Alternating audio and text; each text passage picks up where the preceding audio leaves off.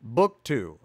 On the procession of the Holy Spirit, whether he proceeds, as the Greeks hold, only from the Father, or, as the Latins hold, from the Father and, at the same time, from the Son.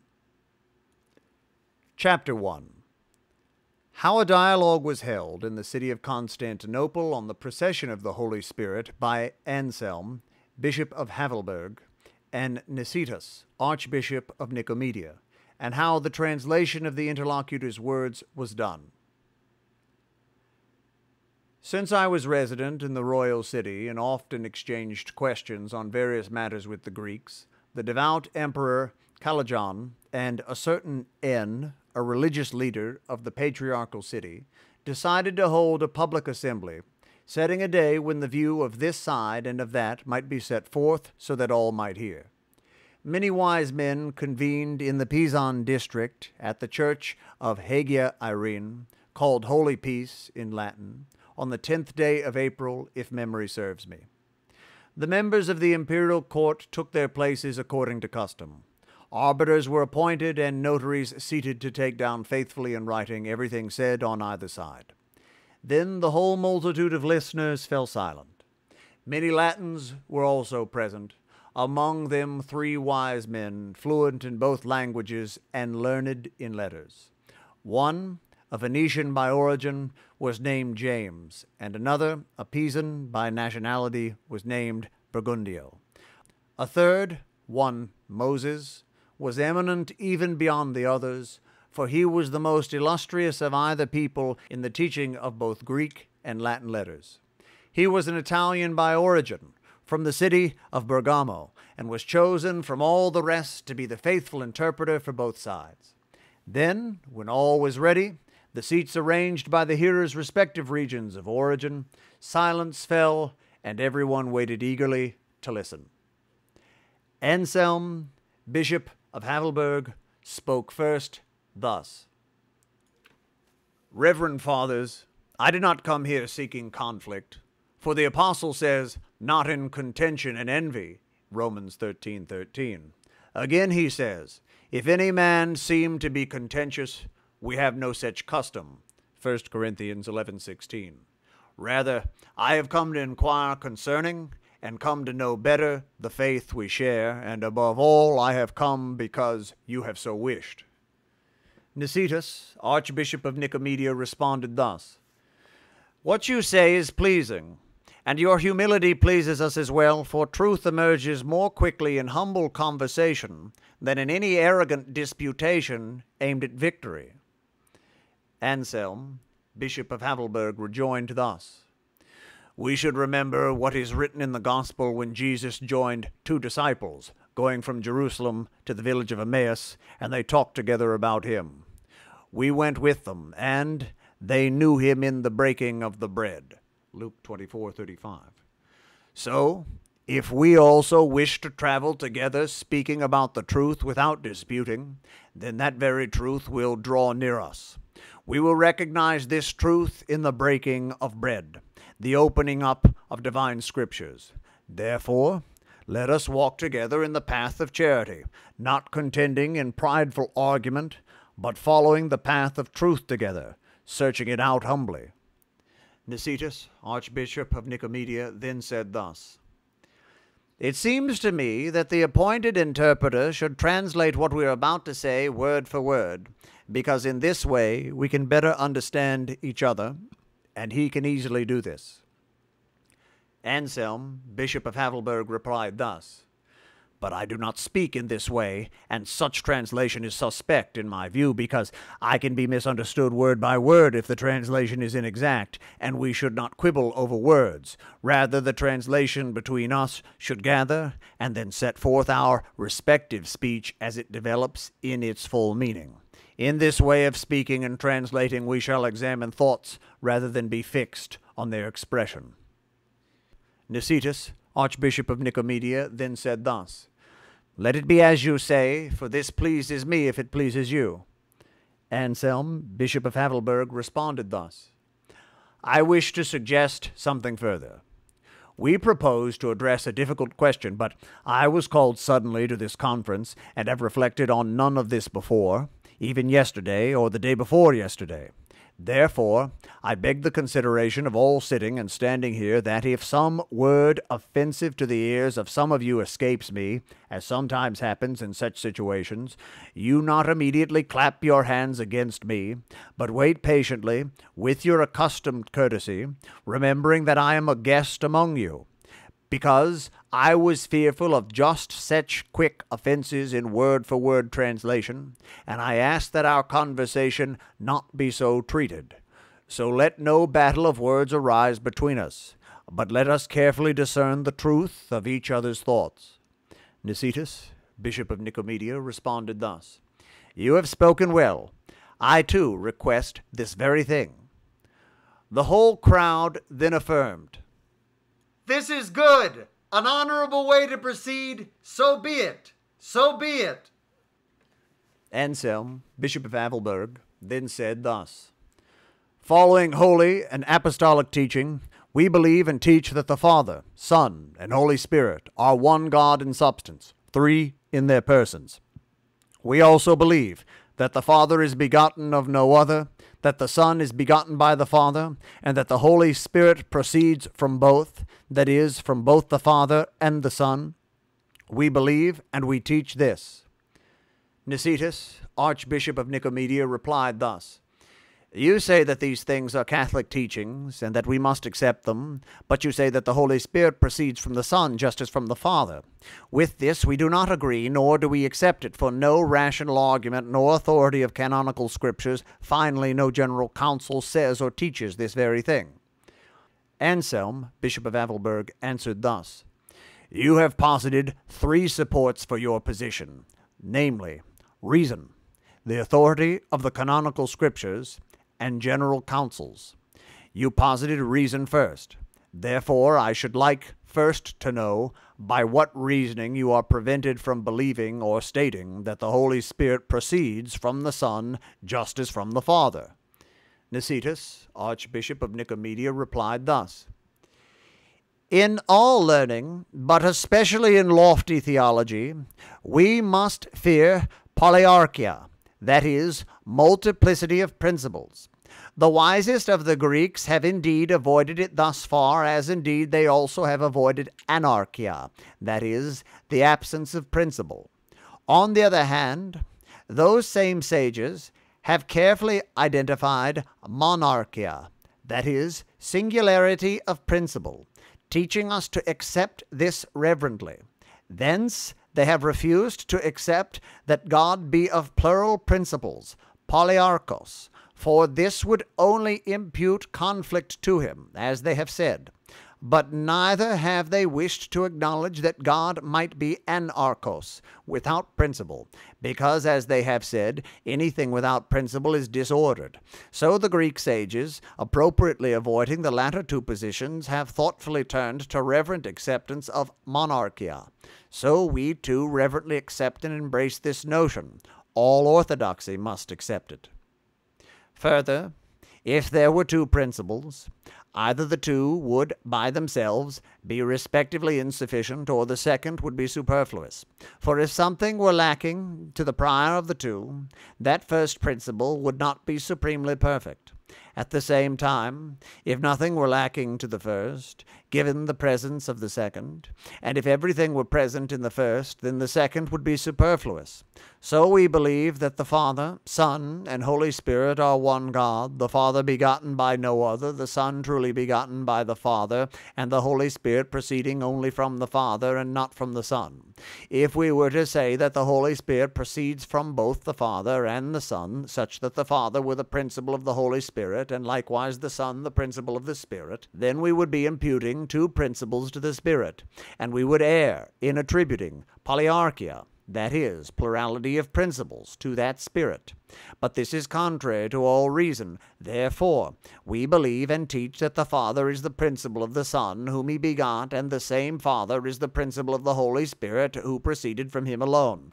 Thus we affirm that the Father is the principle of both, not in time, but in cause. For both are from the Father, as if from one principle, the one by begetting and the other by procession, not temporally, but causally.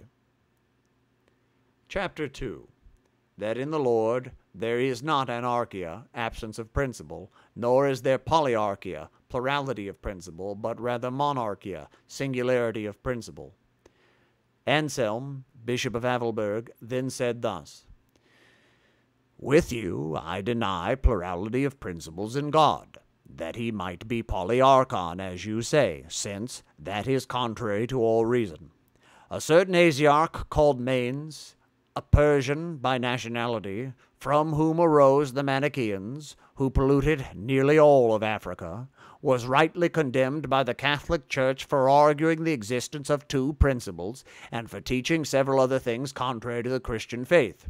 I utterly reject, as you do, that God might be what you term anarchos, that is, that there be in God an absence of principle or no principle, because God, unless he were himself the highest of principles, would then exist without himself, and if he were to exist without himself, then certainly he would not exist at all. Therefore, we must say neither that God has multiple principles, else he would be in conflict with himself, nor that he has no principle, else he would lack order. Each of those alternatives threatens his dissolution and destruction. For if we say that God has multiple principles, then much conflict must follow.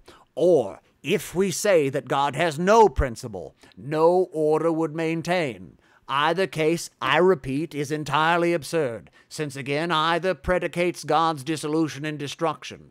In the first instance, because of conflict, and in the second, because of disorder. Therefore, with you I maintain that God has one principle, as you say that he is monarchos, since he is himself the highest and complete principle, and he is himself patently his own principle.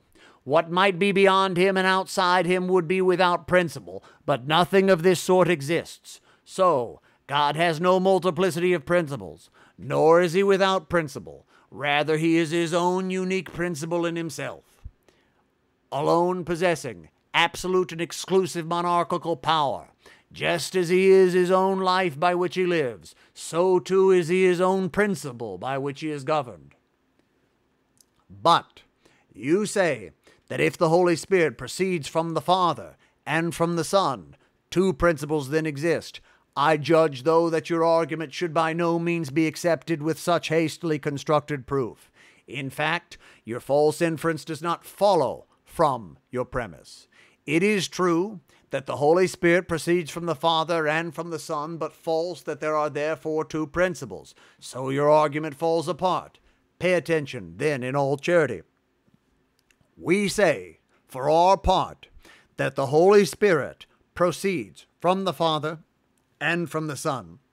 But we do not concede that God, therefore, has two principles, because the Father and the Son together are one principle, just as they are one God. In the same way we say that God comes from God, yet not that there are two gods. Again, similarly we say in figurative terms that light comes from light, yet we do not mean two lights of different substance. We say, too, that wisdom comes from wisdom, yet not that two wisdoms exist. So, too, we say rightly that a principle comes from a principle, yet not that there are two principles. When the Lord was asked in the Gospel, "Who art thou?" he responded thus, "The beginning, who also speaks unto you." John 8:25. So he revealed himself to be one and the same principle as the Father, in unity with that Father's substance, but from that principle in his person as Son. Certainly we must consider what is said in the Gospel, about what it was said, for what reason, and in what way. For since the Lord says thus, "The beginning who also speak unto you," and since he does not say, "The beginning and I am speaking to you," he clearly meant that he is one with the Father in common substance, but not one with the Father in distinction of his person. For the Son is the same principle as the Father himself in his substance, but not the same as the Father in his person.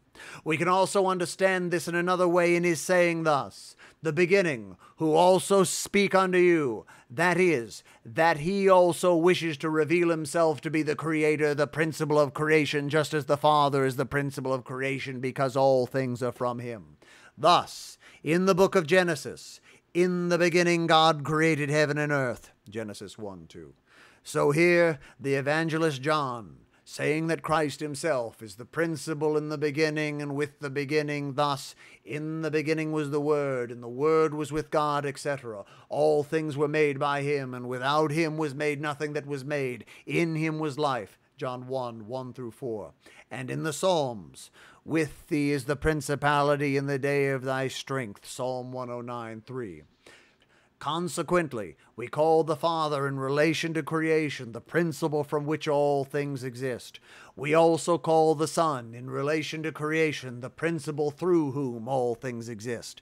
And we further call the Holy Spirit in relation to creation the principle in whom all things exist. Yet these are not three principles. They are not three creators, since the works of the Trinity are inseparable. Therefore God as one, not as two or three, is called the principle in relation to creation. Just as these principles relate mutually within the Trinity, the one who begets is the principle of the one begotten. That is, the Father is the principle of the Son because he begets him. Whether the Father is rightly called the principle of the Holy Spirit because the Spirit proceeds from him, and whether the Son is rightly called the principle of the Holy Spirit because the Spirit also proceeds from him, is doubtful to some. But if the one given, the Holy Spirit, has as his principle that very other by whom he is given, and if indeed he takes his principle from no other source than him whence he proceeds, then we must acknowledge that the Father and the Son together are the principle of the Holy Spirit. Yet Father and Son are not therefore two principles, because, just as the Father and the Son are one God, so too in relation to the Holy Spirit they are one principle. Clearly, then, the Holy Spirit is given and proceeds from nowhere other than the Father and the Son together as one principle. The Father is the principle and the Son is the same principle. For if the Son were other than the Father, then he would not be the same principle as the Father. He would already exist in this other thing and would cease being a principle.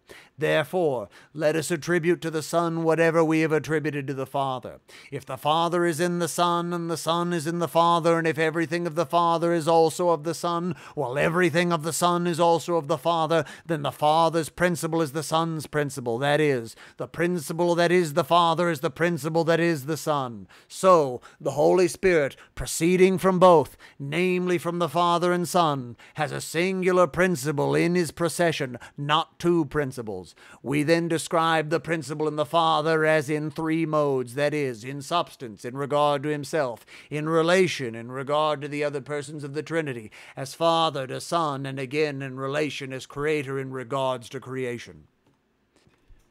Chapter 3. That which is eternal is not therefore without a principle, for the Son is co-eternal with the Father, but he is not without a principle, because he is from the Father. Perhaps you wonder that co-eternal beings are not called synarcha, mutual principles, or co-beginnings. There we must note that whatever has no principle is eternal. But what is eternal is not on that account without principle. To be sure, the Father, Son, and Holy Spirit are three persons, entirely, mutually, co-eternal, and co-equal, but they are not at the same time entirely without principle. For the Father is indeed anarchos, without principle, yet he is the co-equal principle of his co-eternal and consubstantial Son. So he is the principle with respect to cause, source, and eternal light. Although the Son is co-eternal and consubstantial with the Father, nevertheless he is in no way anarchos, without principle, since he has the Father as his principle and cause, and the Father himself is the principle of the universe. Rather, when I say the word principle, you should not infer any intervention of time or interpose of anything between him who begets and him who is begotten. Nor should you think to divide their nature by some ill-conceived and ill-established separation between persons always coeternal. If time were older than the Son, then the Father would be the first cause of time rather than of the Son. The Son would then not have been the maker of temporal succession, but would have existed in time. Nor would the Son have been the Lord of all by nature, but rather assumed into the power of the Father by grace, or not even have been Lord at all. In sum, the Son would be cast out from deity, as not coeternal with the Father, but constituted under time. Therefore, the Father is the principle of the Son in respect to cause, and the Father is, with the Son, the principle of the Holy Spirit in respect to cause. But a cause is clearly not prior in time to those things it causes, any more than the sun is older than its own light. Thus, evidently all three persons are mutually coeternal and coequal, but the three are not alike in lacking a causal principle. The Father is, as you say, anarchos, that is, without temporal or causal principle, because he exists of himself, not from anywhere outside himself. But the Son is not anarchos, for he has the Father not as his temporal, but as his causal principle. If you understand his principle as outside of time, in the sense that the Son is also anarchos, and the Holy Spirit too is anarchos, without a principle in time, the Trinity, the maker of temporal succession, did not indeed begin with time or under time. All the Trinity, Father, Son, and Holy Spirit together, is one God. So too it embraces one and the same principle, as you call it monarchos, pantokraton, that is, one in principle, one in authority, governing all things in his substance. The Trinity expresses no duality of principle in your terms, then is not diarchos or triarchos. So we read in the Athanasian Creed, honored throughout the Church, that the Father is eternal, the Son eternal, and the Holy Spirit eternal, yet there are not three eternal beings, but one. The Father is beyond measure, the Son beyond measure, and the Holy Spirit beyond measure, and yet there are not three immeasurable entities, but one. And the Father is God, the Son is God, and the Holy Spirit is God, and yet there are not three gods, but one.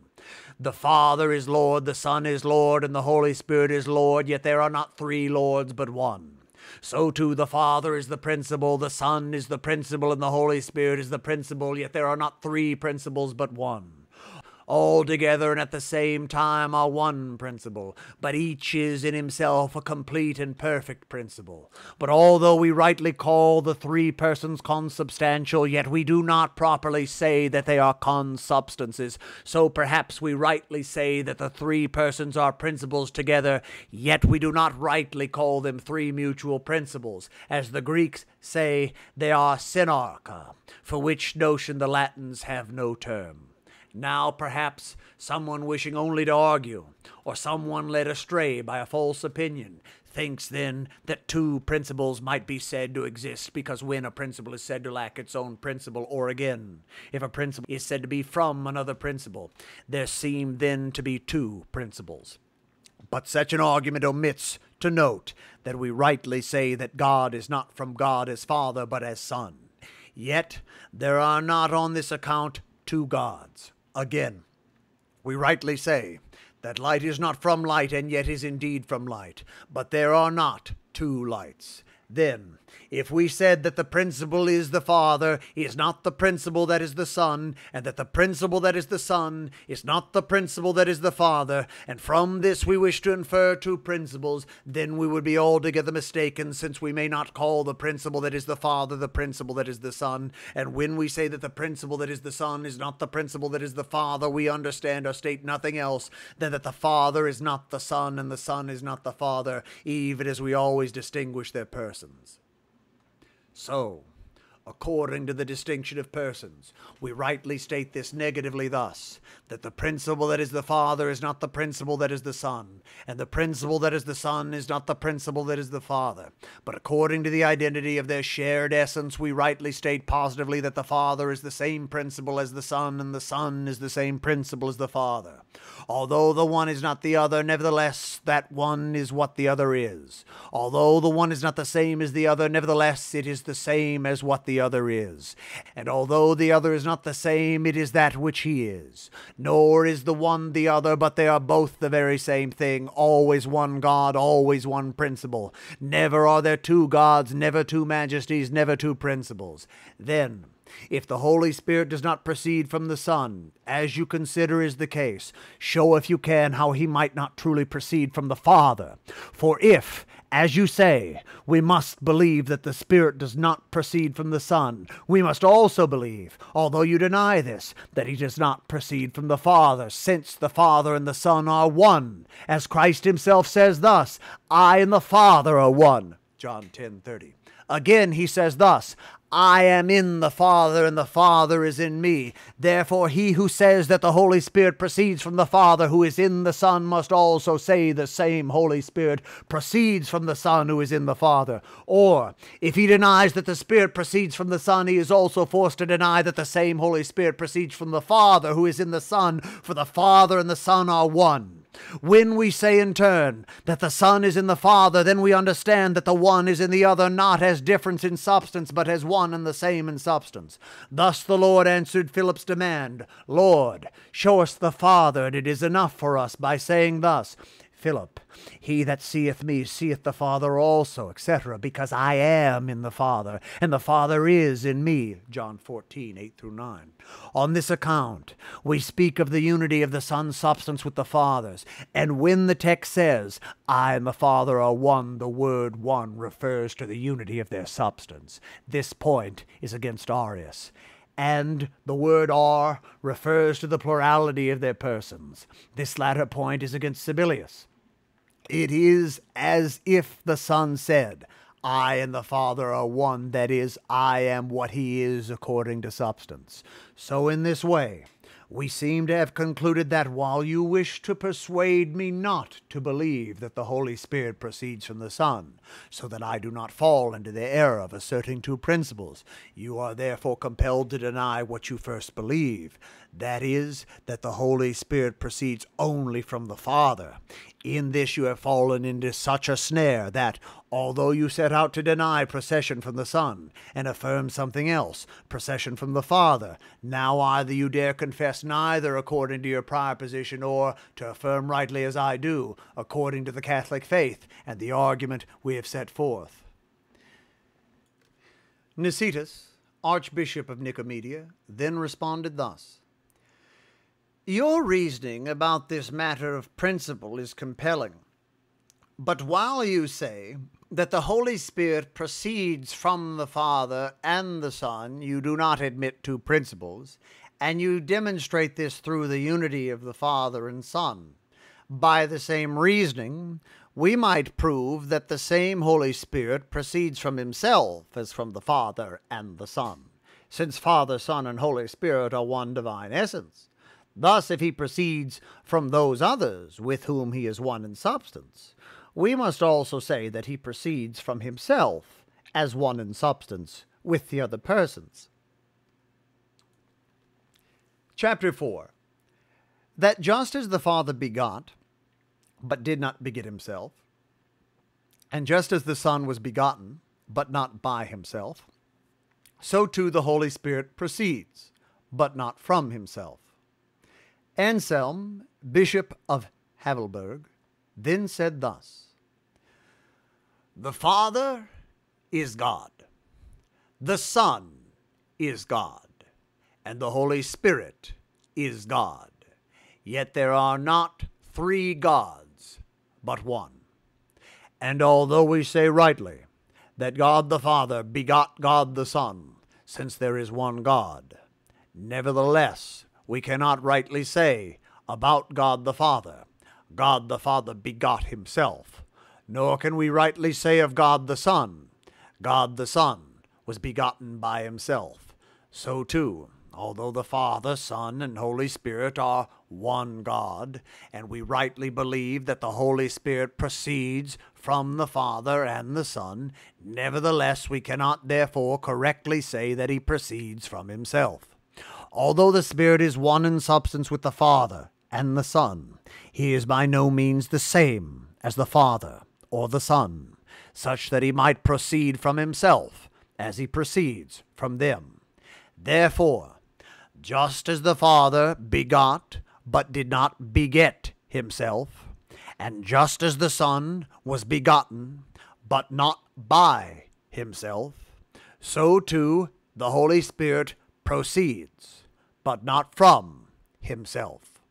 The Gospel of John reveals this in the text about the Holy Spirit thus: For he shall not speak of himself, but what things soever he shall hear he shall speak. John 16:13. This speech will not come from the Holy Spirit, because he is not of himself, and because he is not of himself, neither does he, whose essence is the same as that which proceed from himself. Therefore, whence he exists, thence he proceeds, and whence he proceeds, thence he exists. His being consists in his procession, just as the role proper to the Father is to beget the Son. And just as the role proper to the Son is for the Father to beget him, so too the role proper to the Holy Spirit is to proceed from both, as if from one principle. Nicetas, Archbishop of Nicomedia, answered thus: We intended to treat of the procession of the Holy Spirit, but in order to prove your opinion, you have adduced your thought on the Father as begetting and the Son as begotten. You have done so appropriately, for I acknowledge that your arguments are satisfying. But respond now to this question thus: What is the procession of the Holy Spirit of which we speak, or how does it occur? Does it seem true to you that we must say that the Holy Spirit proceeds according to the substance common to the other persons, or according to his discrete and proper person? Chapter 5. That just as we do not understand how the Father is begotten by no other, or the Son is begotten, so too we do not understand how the Holy Spirit eternally proceeds. Anselm, Bishop of Havelberg, then said thus: Tell me how the Father is begotten by no other, and how the Son is begotten, and I shall then tell you how the Holy Spirit proceeds. But we should both be foolish to pry so into divine mysteries, wishing to find rational explanation for these things which we know to be ineffable, beyond all the comprehension of any rational creature. They surpass all human, even all angelic understanding in their profundity and sublimity. But if you press me, and if you wish to be irksome over this question, then suffice it to hear what it suffices for me to believe, that is, the Father is begotten by no other, the Son is begotten, and the Holy Spirit proceeds. This is enough for my belief. As I see it, how the Father is begotten by no other, how the Son is begotten, or how the third person proceeds should be honored in reverent silence. Our role is so to believe these great matters as not to investigate how they are, so with our intellectual curiosity, for us to understand how is granted not even to the angels, much less to us. But the Father who begot, the Son who was begotten, and the Holy Spirit who proceeded from both, all understand the Son's divine eternal generation, and the Holy Spirit's divine eternal procession, in that conscious rationality only they eternally possess. So they know the matter and character of the Spirit's generation and procession. But these matters are inaccessible to the dark cloud of human lowliness, in which vanity sometimes works against truth. Yet I think that we say appropriately that the Father always was, and is begotten by no other, that the Son always was, and is as begotten, and that the Holy Spirit always was, and is as proceeding. The Father's begetting accords with that Father's essence. The Son's being begotten at the same time accords with his essence. And the Holy Spirit's procession accords correspondingly with that very Spirit's essence. Neither one nor the other is before or after with respect to time. Chapter 6. That being is one thing in the highest Trinity, and another thing in Father, Son, and Holy Spirit. Nevertheless, in that highest Trinity, The act of begetting does not constitute being, nor does being begotten, nor does procession. For the Father does not exist for that reason, nor does the Son, nor the Holy Spirit, yet therefore their substance is one in the Trinity. But in respect to the Father's begetting, the Son's being begotten, and the Holy Spirit's coming forth in procession, their persons are not one, but three. In substance, rather than in essence, in which they are three, they are also one. Yet in the personality by which the three are distinguished, they are again three. As I have said, in the Trinity there is no being who is the Father, nor is there the Son, nor is the Holy Spirit who proceeds, rather that being who is God, great, good, and wise. And the three persons are proper to each respectively, even as each alone and all together are one in substance. Chapter 7. Why the Holy Spirit alone is so called, and why he is the third person of the Trinity, that this is not a level of dignity, but an order of enumeration and the designation of a distinct person. Certainly the Father is a Spirit, and he is holy, but he is not the Holy Spirit, the third person of the Trinity. The Son too is a Spirit and holy, but neither is he the Holy Spirit, the third person of the Trinity. Likewise the Holy Spirit is a Spirit and holy, but he alone is rightly called the Holy Spirit, and the third person of the Trinity. Perhaps for this reason the Holy Spirit alone is properly called the Holy Spirit, that is, that he alone, by the breath of deity, joins himself and the other two together in one essence, ineffably distinguishing and wondrously conjoining their unity in Trinity and their Trinity in unity. Therefore, let us believe that their highest unity and Trinity embraces both distinct persons and persons conjoined distinctly, a paradox completely beyond all human understanding, inconceivable to it. So the Holy Spirit is the co-eternal bond between the other two persons, the communion of those two and their concord, charity, sweetness, and sanctity. For what sort of being is God the Father if not holy? And what is the Son of God if not holy? If you take away this holiness from God the Father or from God the Son, in removing it you remove also their divinity. For how might divinity not be holy? Would it not be imperfect if it were not holy? Would that divinity not rather be nothing at all if it were not holy? Therefore, because the Holy Spirit, as I have said, is the co-eternal holiness of the other two, we rightly say that this Holy Spirit is one with the Father and the Son in their common holiness, fulfilling the Trinity in the character of his person. Further, the unity of the substance the Spirit shares with them is undivided, simple, and one in him. It remains so eternally undivided, simple, and one in him, since no number is ever withdrawn from him. This, for us, is the one God. The plurality of divine persons originates in unity eternally and causally, not temporally. It is moved, as I have thus said, toward duality, but is co-eternal in its procession, so remaining eternally in the co-eternal Trinity and embracing the number of the Holy Trinity outside all time. This Trinity is for us the Father, Son, and Holy Spirit. They are one, although they are three in number, since one person is the Father's, another's the Son, and another the Holy Spirit's. And although only one person is the Father's, two persons are the Father's and the Son's, and three persons are the Father's, Son's, and Holy Spirit's, but still no difference in dignity can be discerned in the same co-eternal Trinity. Nowhere any writing of those who treat of the Holy Trinity, as I believe, do we find, as if in order of dignity, first the person of the Father and second the person of the Son.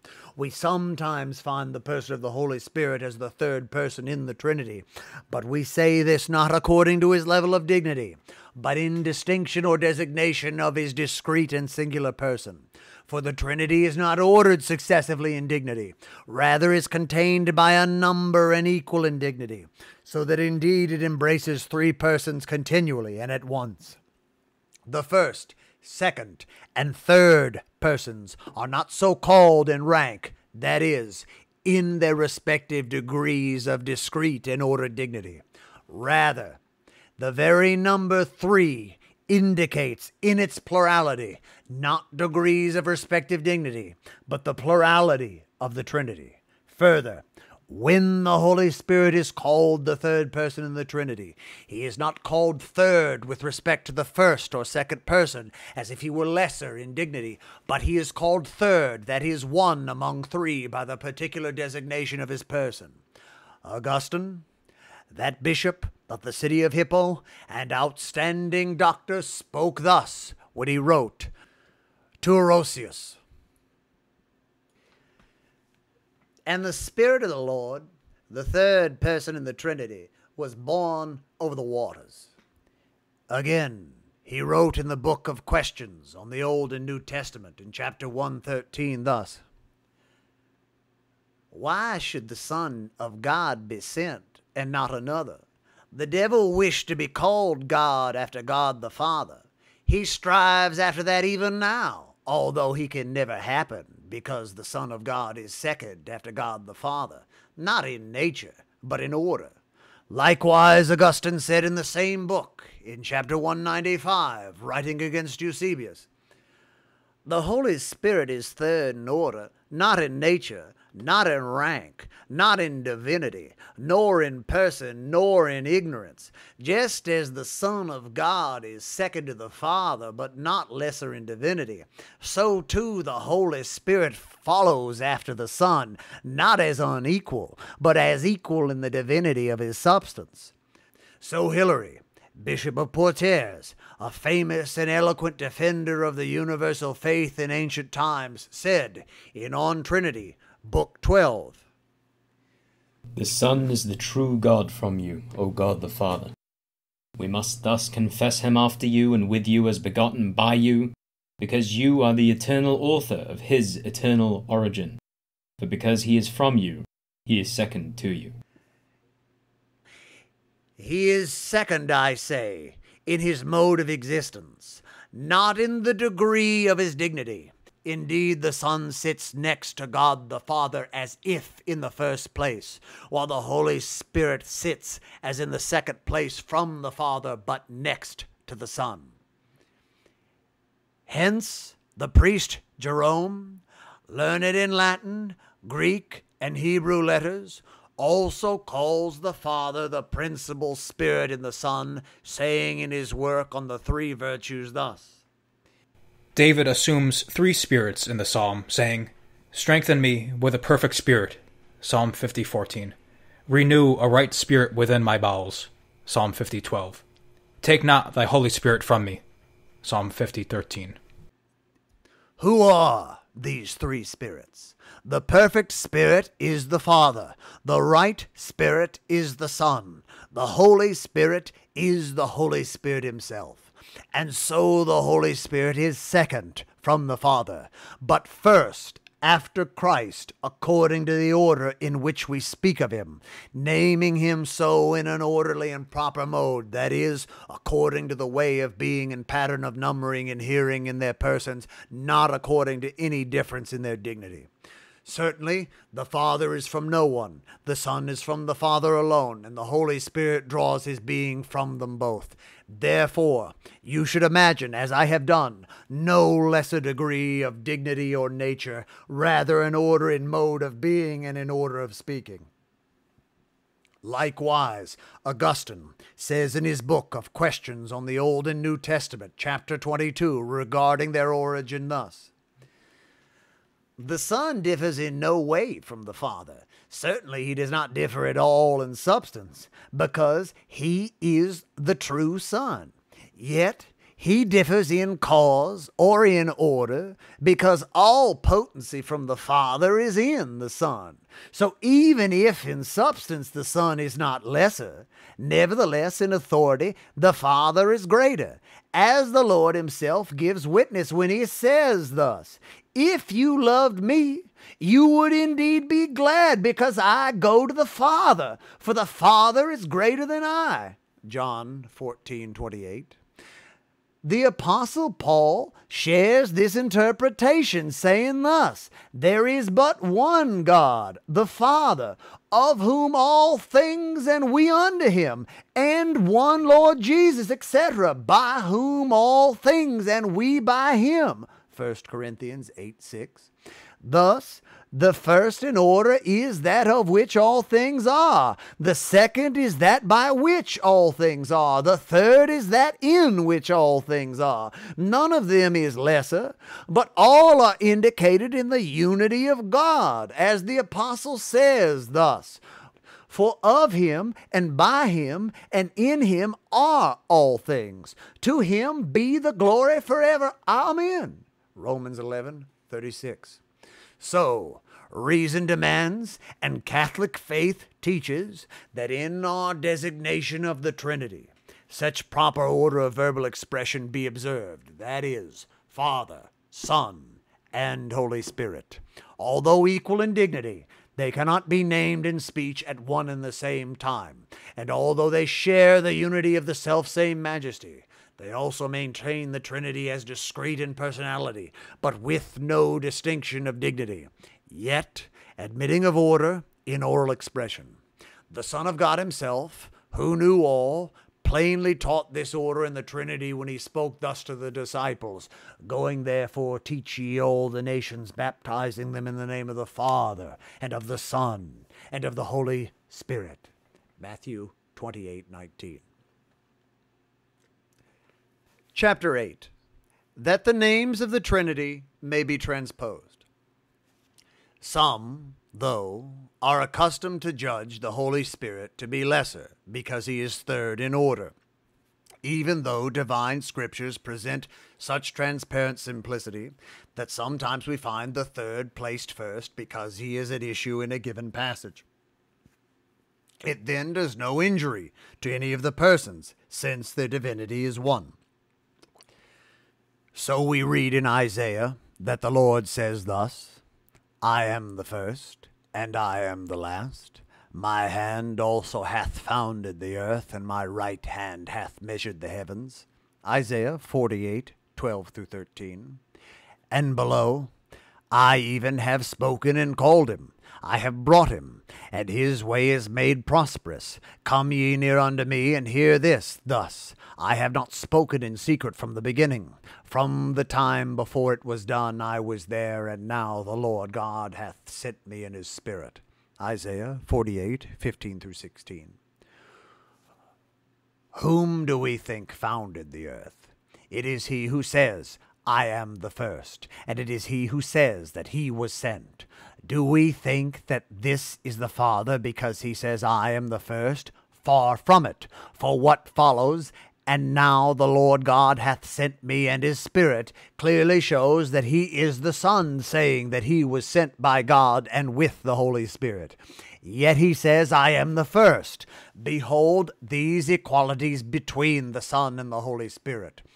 Just as we read that the Holy Spirit was sent by the Father and the Son, so too Christ was sent by God and the Holy Spirit. Only the Father is not said to have been sent. Let us also note the words of the Apostle, who expresses the Trinity in another order. For he says, among other things, in the second letter to the Thessalonians, "May the Lord direct your hearts into the charity of God and the patience of Christ." 2 Thessalonians 3:5. Whom do you think he calls Lord here, but the Holy Spirit, who directs our hearts into the love of God, that Father who sent his Son, and into the patience of that Christ who was obedient to his Father even unto death. And in the first letter to the Corinthians, departing from the order traditional in the faith, the apostle begins with the Holy Spirit in mentioning the ministry and actions of grace, then adds the Lord Jesus, and places God third, whom he says works in the Holy Spirit and in the Lord. So the Lord himself says thus, "The Father who abideth, he doth the works." John 14:10. Because of this, because the Holy Spirit and Christ are from God the Father, their action is the work of God. Further, the apostle speaks of the Holy Spirit and the Lord as the same Lord and God, and he does so on account of the unity of their nature. Therefore, after the apostle says here that the same God works all things in all, he concludes thus, "But all these things one and the same Spirit worketh, dividing to every one according as he will." 1 Corinthians 12:11. So we say in transposing the order of personal names in the Trinity, that the three are one in action, because when one acts, three are also properly said to act. Why? Because the persons are one in divinity. Their names may be positioned in any order at all. In the 50th Psalm, David prays, invoking God as Spirit, and transposes the names of the three persons in simple faith, believing that the three persons of the divinity have the same nature. Create a clean heart in me, O God, and renew a right spirit within my bowels. Psalm 50:12. Here, the psalmist called Christ the right spirit. And again, cast me not away from thy face, and take not thy Holy Spirit from me. Psalm 50:13. He called the Holy Spirit himself this Holy Spirit. Below, restore unto me the joy of thy salvation, and strengthen me with a perfect spirit. Psalm 50:14. There he called the Father the perfect Spirit, that Father who is his own principle and first cause, indeed the causal principle of the Son and the Holy Spirit. And John says in the Apocalypse thus, I am the Alpha and the Omega, the beginning and end, saith the Lord, who is and who was and who is to come, the Almighty. Revelation 1:8. And below, I am the first and the last, etc., was dead, and behold, I am living. Revelation 1:17-8. Likewise below, thus says the first and the last, who was dead and is alive. Revelation 2:8. Behold, we see the simplicity of Scripture, how it transposes the names of the Trinity at one time, placing the Father either before or after, at another time the Son, at another the Holy Spirit. This in no way opposes that universal faith, confessing the three to be the same nature. Chapter 9. That Father, Son, and Holy Spirit are not deficient, rather sufficient as names, signifying no lessening or diminution of substance. We must also know that Father, Son, and Holy Spirit are by no means deficient as names, implying that the Father is deficient because he is not the Son or the Holy Spirit, or because the Son is not the Father or the Holy Spirit he himself is deficient, or because the Holy Spirit is not the Father or the Son, he either is deficient in this sense. They are rather full and sufficient names, signifying no lessening or diminution of substance. Moreover, we call one the Father, another the Son, and another the Holy Spirit, so that the three hypostases, that is, the three persons, may be described without confusion as one in nature and their dignity as deity. And although when three persons are mentioned, Father, Son, and Holy Spirit, a plurality of persons occurs to the understanding as these linguistic expressions are apprehended.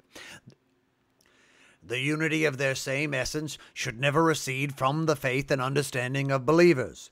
When the phrase, one God, is spoken, although the unity of the divine essence presents itself to a human understanding that is by itself incomplete, according to the proper meaning of this linguistic expression, nevertheless the plurality of divine persons should rightly remain in the faith and understanding of believers. Just as we believe in our hearts, so too let us confess with our mouths the unity of the divine substance. Nevertheless, preserving their trinity of persons, and let us confess their trinity of persons while preserving the unity of divine essence. So, our usage of the term one is not Sibyllian, but Christian, nor does it consist in a confused unity of persons, but in the true and simple unity of the same substance. In the same way, our usage of the term three is not Arian, but Catholic, nor does it consist in a plurality of substances, but in the correct distinction of persons. Let us not, dashing against the promontory of either Arian or Sibyllian impiety, drown in that morass. Many have ventured there, and navigating carelessly have suffered the shipwreck of heretical damnation. Such persons dispute often and greatly about the faith, but never attain to its truth. Meanwhile, they are ignorant of the things which they speak and declare. If only the poverty of human speech could devise a single name appropriately and sufficiently signifying the unity of God's substance, as well as the Trinity of his persons, to the point of full and sufficient understanding. Surely, then the Church of God, which has labored so often to explain the many words and names for God faithfully, in many ways, would labor less in both its language and belief. Yet, the Christian faith does not consist in the confession of mere names and words, but in the pure truth of Trinity and unity. Truth and healthful confession arises from the very truth that the true God is one, and that truly he is the true Trinity in his persons. Therefore, when the Father is called God, the Son is called God, and the Holy Spirit is also called God. No one thinks that there is a tritheia, that is, three deities or a triple deity. Rather, since the three are of the same nature, their divinity and honor are rightly understood to be as one, as I believe the Greeks term it, homotemia. Neither is it fitting for Christians to be said to be trithetai, that is, worshippers of three gods, but rather monotheatai, that is, worshippers of one God. Chapter 10. That we say that the Holy Spirit proceeds not according to the substance he has in common with the other persons, nor according to his own person, that is, in himself, rather in his relation to the other persons. As for the question you asked, whether, we say, the Holy Spirit proceeds according to his substance as in common with the other persons, or according to his distinct and proper person, I respond thus. The Holy Spirit is consubstantial with the Father and the Son. No different substance comes from a same substance. So his substance is common to all three persons as one and the same God. So too is it common to them as one and the same substance. Yet we say that the Father is begotten by no other, the Son is begotten, and the Holy Spirit proceeds neither according to their common substance nor according to person.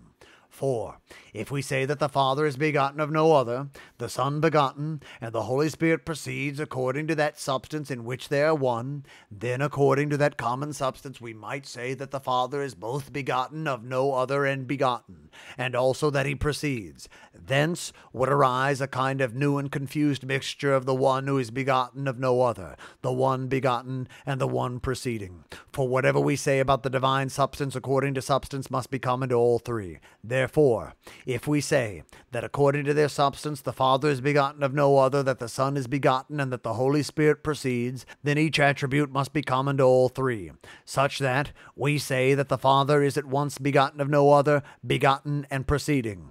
Likewise we term the Son begotten of no other, begotten, and proceeding, and also call the Holy Spirit begotten of no other, begotten, and proceeding. In this great confusion neither the clear trinity of their persons nor complete identity of their substance would remain. On the other hand, if we say that the one who is begotten of no other, the one begotten, and the one who proceeds exist respectively in substance, then he who is begotten of no other can neither be the one begotten nor the one proceeding. Neither is the one begotten also begotten of no other, nor he who proceeds. And neither is the one proceeding either he who is begotten of no other or the one begotten. For then they would not exist in unity of substance, rather in three different substances, according to which we would say the one begotten of no other, the one begotten, and the one proceeding were different from each other. So the Trinity would not be homoousion, of the same substance, but heterousion, of diverse substances. In this understanding, the confusion and commingling of persons would, on the one hand, throw us into a pit of Sabellian heresy, on the other, the plurality of substances would tumble us into the depths of Arianism. Therefore, we do not say the Holy Spirit proceeds according to his substance, although his procession is in his substance. Further, if we say the Holy Spirit proceeds according to his person, person, we raise the same absurdity. For we speak of his name and person in the lofty, ineffable, and incomprehensible Trinity as in relation to himself, and whatever we say of him is according to his substance. Thus, we properly speak of his person in his substance, for clearly that person is subject to his nature, and we cannot speak of him except in his nature. So, in the case of the Trinity, when we speak of the person of the Father, we also mean the substance of the Father. When we speak of the person of the Son, we also mean the substance of the Son. And when we speak of the person of the Holy Spirit, we mean too the substance of the Holy Spirit. Although in each case we mention only one substance, the three persons always exist, and we refer also to them.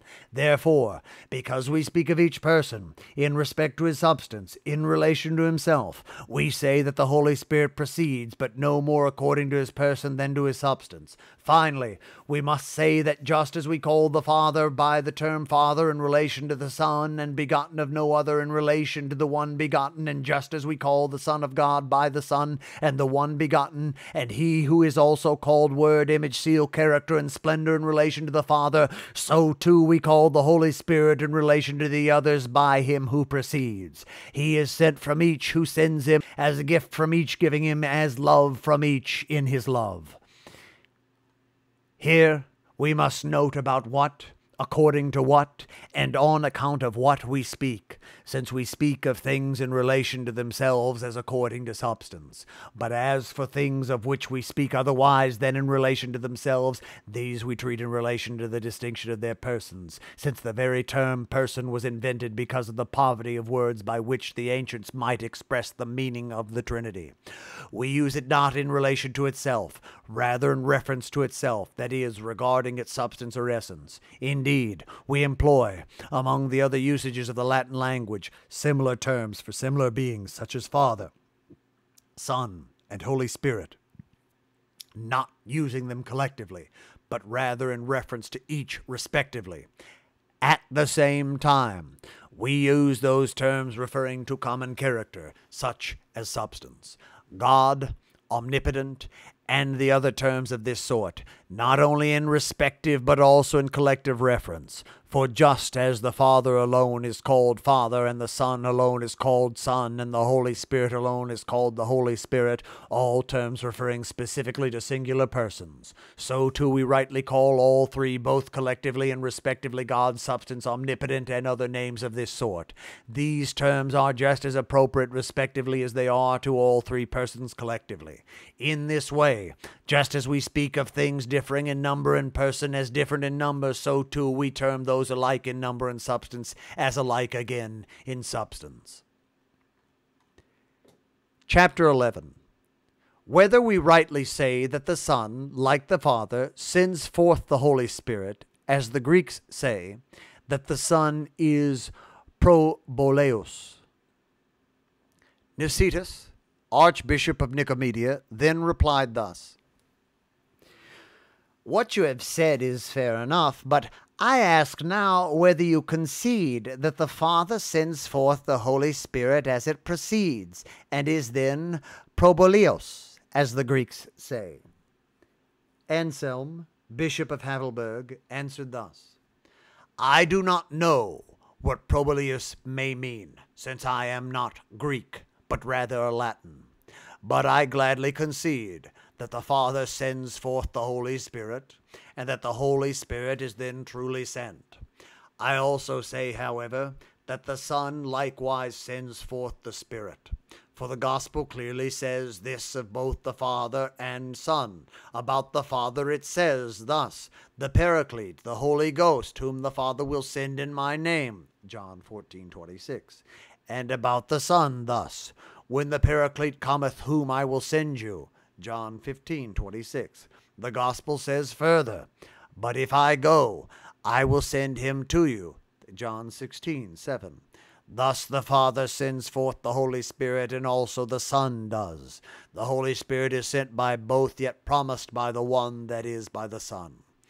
Nicetas, Archbishop of Nicomedia, said thus: If the Father and the Son both send forth the Holy Spirit, then there are two who send him, two who give him. Thus there seem to be two principles of the Holy Spirit. Anselm, Bishop of Havelberg, responded thus: "As I see it, you wish cunningly to bring up the problem of two principles against me. Moreover, you raise again what we decided above when we treated the matter of principle. But now, as if in casual question, as though you had forgotten what we already said, still nowhere in Scripture do I find two principles. Your concern is whether we can rightly say that two send the Spirit forth or two give him, that there might be two of him who the Greeks name proboleos, and whom we call, as you say, him who sends forth. But since the exact meaning of this Greek term is unclear to me, I do not for now wish to define it precisely. Rather, I wish that you listen to me patiently. You say that the Holy Spirit does not proceed from the Son. When you say this, you do great wrong to both Son and Holy Spirit, since the Father and the Son are in respect to each other, he who begets and he who is begotten, and likewise the Father and the Holy Spirit are in respect to each other, he who sends forth and he who is sent, as the giver and the one given. Since this is so, I beg that you tell me whether you do not greatly wrong both Son and Holy Spirit when you attribute to them no mutual relation, or worse, when you disjoin them from shared procession, as I have said. Why is it that the Son bears the Holy Spirit only some neutral relation, or the Holy Spirit is thus in respect to the Son, if you take away the procession of the one from the other from between the two? They clearly are, as I have said, Father and Son in mutual respect by generation, or as I again have said, the Father and the Holy Spirit are in mutual respect by procession.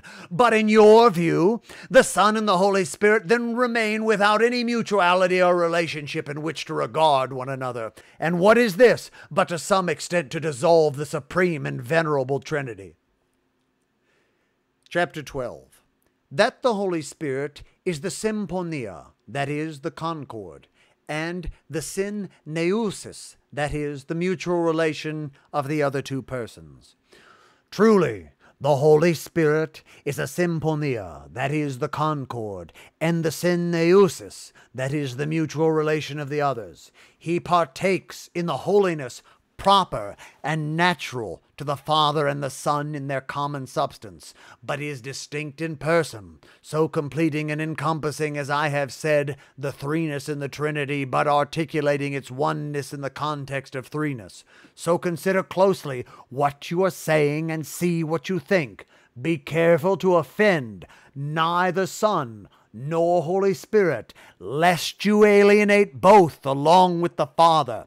For he who sins against the Son also offends the Father, as the Son himself said, He that despiseth me despiseth him that sent me. Luke 10:16. And again, he who honoreth not the Son honoreth not the Father who hath sent him. John 5:23.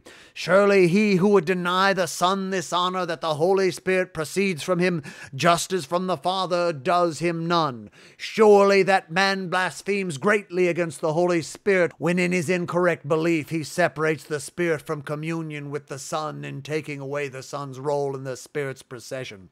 Therefore, such a man offends both the Son in judging him unworthy that the Holy Spirit should come from him, and the Spirit in judging him too unworthy to proceed from the Son, thus sinning grievously against both the Son and Spirit, and also against the Father. Such a man blasphemes the entire Trinity. What greater blasphemy against the Holy Spirit is there than to believe and to teach that the Holy Spirit does not proceed from the Son? Indeed, it is written, Whoever shall speak, etc., against the Father or against the Son, etc., it shall be forgiven him. But he that speaks against the Holy Ghost, it shall not be forgiven him, neither in this world nor in the world to come. Matthew 12:32. Not only does such a blasphemy seem to pertain to the Macedonian heresy, which said that the Holy Spirit is a creature and not God, but also we find it clearly written that such blasphemy against the Holy Spirit is in itself a sin. The man who commits this sin of blasphemy, infidelity, or impatience, unless he recovers his senses, will be forgiven neither in this age nor in the age to come, although that passage of Scripture can also be expounded in many other ways. Chapter 13. That no one should silently or patiently endure being called a blasphemer, for the Lord did not when it was said of him, "You have a demon," that the Holy Spirit is given different names in his different actions. Nicetas, Archbishop of Nicomedia, then said, "You have constructed the question you propose with great thoughtfulness, but then you have added that we who deny that the Holy Spirit proceeds from the Son do injury to both the Spirit and Son. Rather that we offend the whole Trinity in this. Further, as you claim, we commit blasphemy. To this neither could nor should we listen with equanimity, even though every sort of reproof calls for patience. This is another matter altogether, for who would patiently bear being called a blasphemer? The Lord, the model of complete patience, listened patiently to every hateful word addressed to him by the Jews when they called him a glutton and a drunkard and the son of a carpenter and many other such things. But when they finally said to him, 'Thou hast a devil,' John 8:48, and by Beelzebub, the prince of devils, he casts out devils, Matthew 9:34, he responded, 'I have not a devil,' John 8:49. Thus he clearly taught that we should patiently endure every reproach against us, but that no one should be let pass in silence that he be thought not a Catholic but a heretic, so a stranger to the Holy Spirit and the friend of devils. Therefore, I shall respond to what you have said as the Lord instructs me. That is, in no way do we offend the Holy and Undivided Trinity, but like good Catholics, we truly venerate it in the unity of its substance with the honor due to its divinity. Nor do we divide it, cutting apart its divine substance, as does Arius, or confuse its persons, as does Sibelius, or separate the Holy Spirit from the deity by calling him as creatures, as does Macedonius. Nor do we blaspheme by attacking the Holy Spirit, like the Pneumatici. Indeed, we adore God the Father, God the Son, and God the Holy Spirit, three persons, one deity, undivided in glory, honor, power, and substance. Consider then whether we blaspheme the Holy Spirit thus. We believe that the Holy Spirit is to be adored with the Father and the Son, one God who through baptism defines and brings to life the Spirit of God, the Spirit of Christ, the intellect of Christ, the Spirit of the Lord in himself, the Spirit of filiation, of the Son of God himself as our adoptive filiation, the Spirit of truth, of liberation, of wisdom and understanding, of counsel and fortitude, of knowledge and piety, of fear of the Lord. For indeed God the Holy Spirit affects all these things, filling all with substance, containing all things, replenishing the world in its substance, incomprehensible to the world in his power, good, righteous, and an origin. He sanctifies rather than is sanctified, vivifies rather than is brought to life, measures rather than is measured, offers participation rather than takes part, fills up rather than is filled, contains rather than is contained. He is our inheritance from Christ by the apostles. That Spirit brings clarity and glorifies. He is numbered in the Trinity of divine persons. He is the finger of God, fire of God, love, charity, the Spirit who knows all, teaches, who breathes where and how much he wills. He guides, speaks, was tempted in the desert, provoked when Jesus expelled the merchants and traders from the temple and aroused the resurrection of Lazarus. He is the illuminator, vivifier, but still more light and life in himself. He creates a temple, deifies, accomplishes through faith his anticipation of baptism, seeks out baptism in the laying on of hands. He is God, effecting whatsoever he effects, dividing through grace in tongues of fire, portioning out his charisms and creating apostles, prophets, evangelists, pastors, and doctors. He is intellectual, manifest, great, immense, accessible, undefiled. He is co-equal in his influence, rise, and manifold in actions, manifesting all things under his own power, unalterable, omnipotent and pansepikiskos, overseeing all things. He is the Spirit surpassing all intellectual, pure, subtle, and angelic virtues, as well as the prophetic and apostolic virtues, even other virtues otherwise elsewhere appropriately defined, in which he manifests his boundlessness. But whatever we humbly say of the Spirit, that he is given, sent, shared, a charism, a gift, a breath, a promise, a mediation, or any other such description, we must refer all to their first cause, so that we may demonstrate something from that. Since we hold and teach such things about the Holy Spirit, we are confident that we are not guilty of any unforgivable blasphemy. But do not be surprised if we have difficulty believing that he proceeds from the Son. However much argument you supply, we cannot accept it hastily, because no authority of the gospel or of canonical scriptures or even of the holy councils persuades or teaches us so to believe. Chapter 14. That no one should align the meaning of that scripture we rightly call divine to his own understanding, but rather should accommodate his own understanding to the meaning of scripture. Anselm, Bishop of Havelberg, then said thus: If you demand authorities to persuade you of what I have set forth, would that when you hear them, you accept them with right understanding. But I am afraid that this common proverb applies to you, that is, a wolf was sat down to learn his letters, but not paying attention to what the teacher said, he kept repeating over and over what he bore in his heart: lamb, lamb, lamb. If you have hardened your heart and barred your obstinate mind, such that you will not acquiesce, no matter what is said, then what point is there in my speaking? Is it better to keep humble silence than to speak uselessly, beating the air with idle words? For there is a time to speak and a time to keep silence. But if you wish to struggle, to twist around any authorities I set forth to your own interpretation, rather than troubling yourself to accommodate your understanding to divine scripture, I am afraid that perhaps in this too you may resist the Holy Spirit. You will be unembarrassed to twist to your reading even those texts dictated by the Holy Spirit, rashly distorting the Spirit's intent. Yet we have come together not to best one another in argument, but to search out what is true. As truth himself says thus: the words that I have spoken to you are spirit and life, John 6:64. And elsewhere, the spirit of life, Ezekiel 10:17. Who was in you? That is to say, the spirit of the Holy Scriptures. Nicetas, Archbishop of Nicomedia, responded thus: How wicked it would be to bend the meaning of that scripture we rightly call divine to fit one's own interpretation by a distorted exposition. Rather, we should humbly surrender, accommodating to our own understanding entirely to the meaning of divine scripture.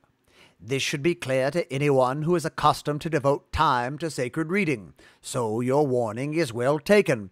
But now you too ought to do what you have cautioned me.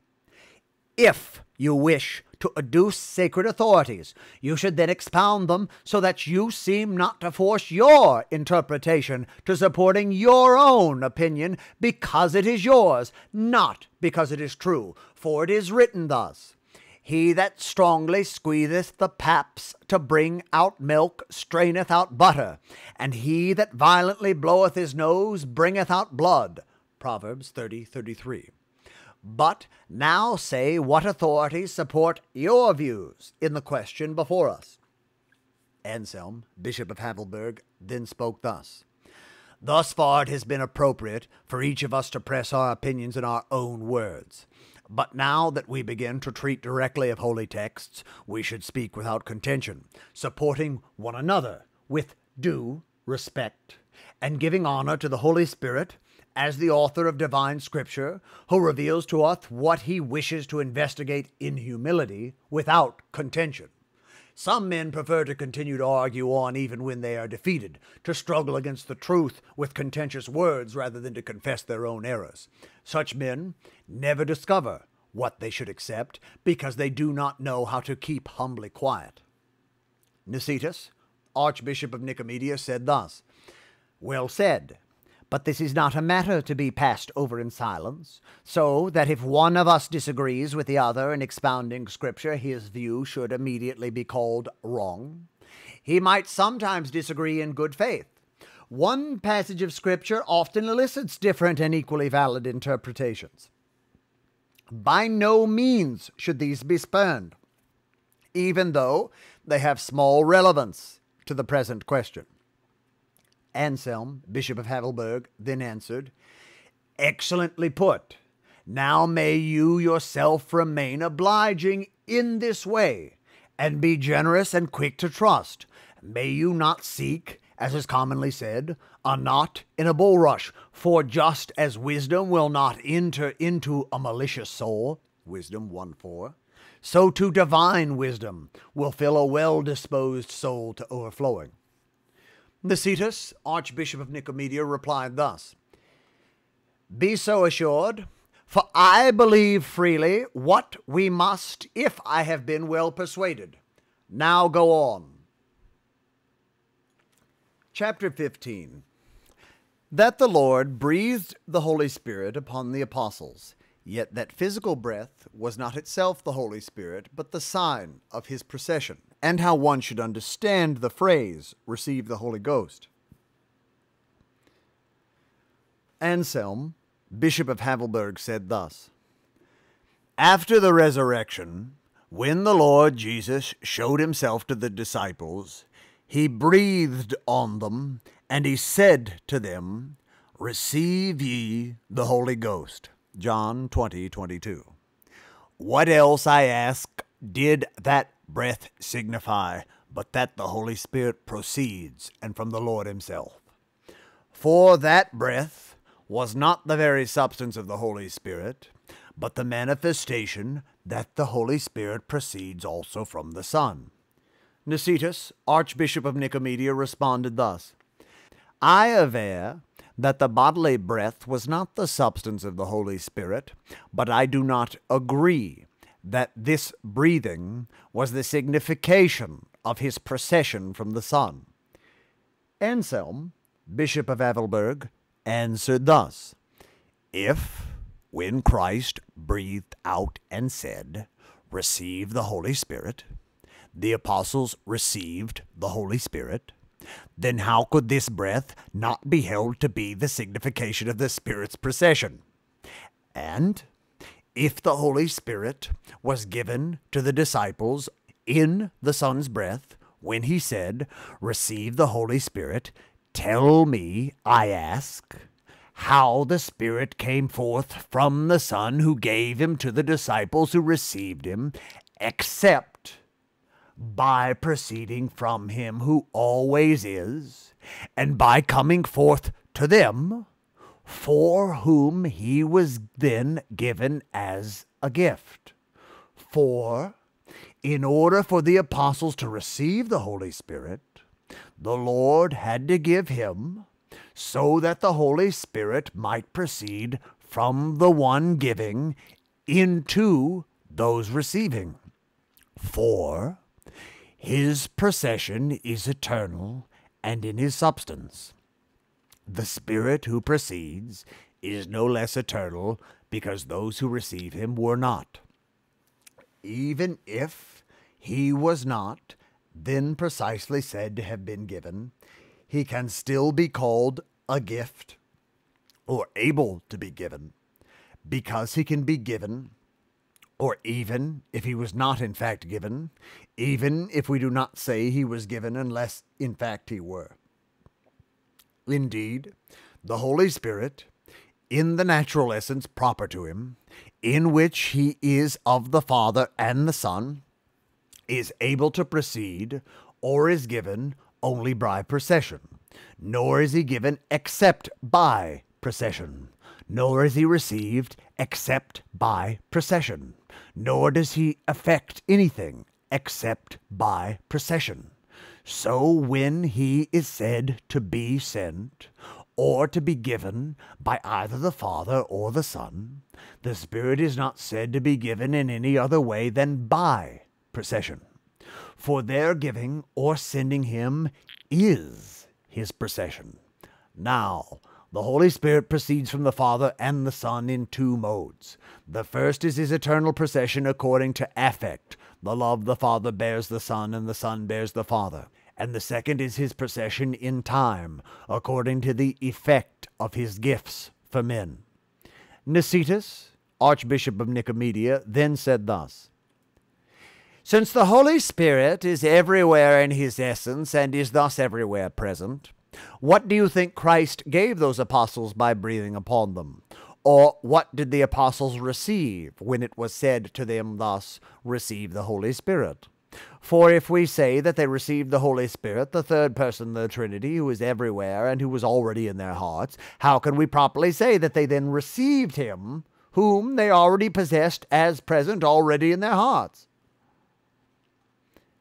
Anselm, Bishop of Havelberg, then replied thus: The Holy Spirit, who proceeds from the Father and the Son, and is the third person in the Trinity, the complete and perfect God, everywhere and never absent in his divine being, was himself already present in his divinity in the hearts of the apostles. Afterwards, however, he was also given to them, humble and elect as they were, through indwelling grace. For he says about himself thus: But to whom shall I have respect? But to him who is poor and little, and of a contrite spirit, and that trembleth at my words. Isaiah 66:2.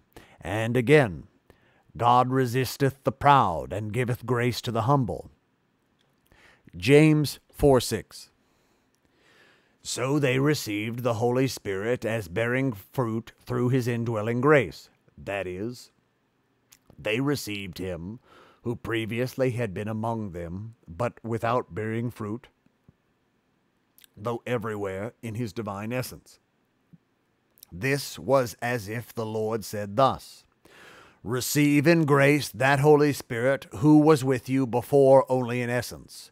Receive as a gift him who was with you before as a stranger. Receive for your use and favor him who was with you before without your accepting his favor. Receive in the effect of his spiritual grace him who was with you until now only in his presence.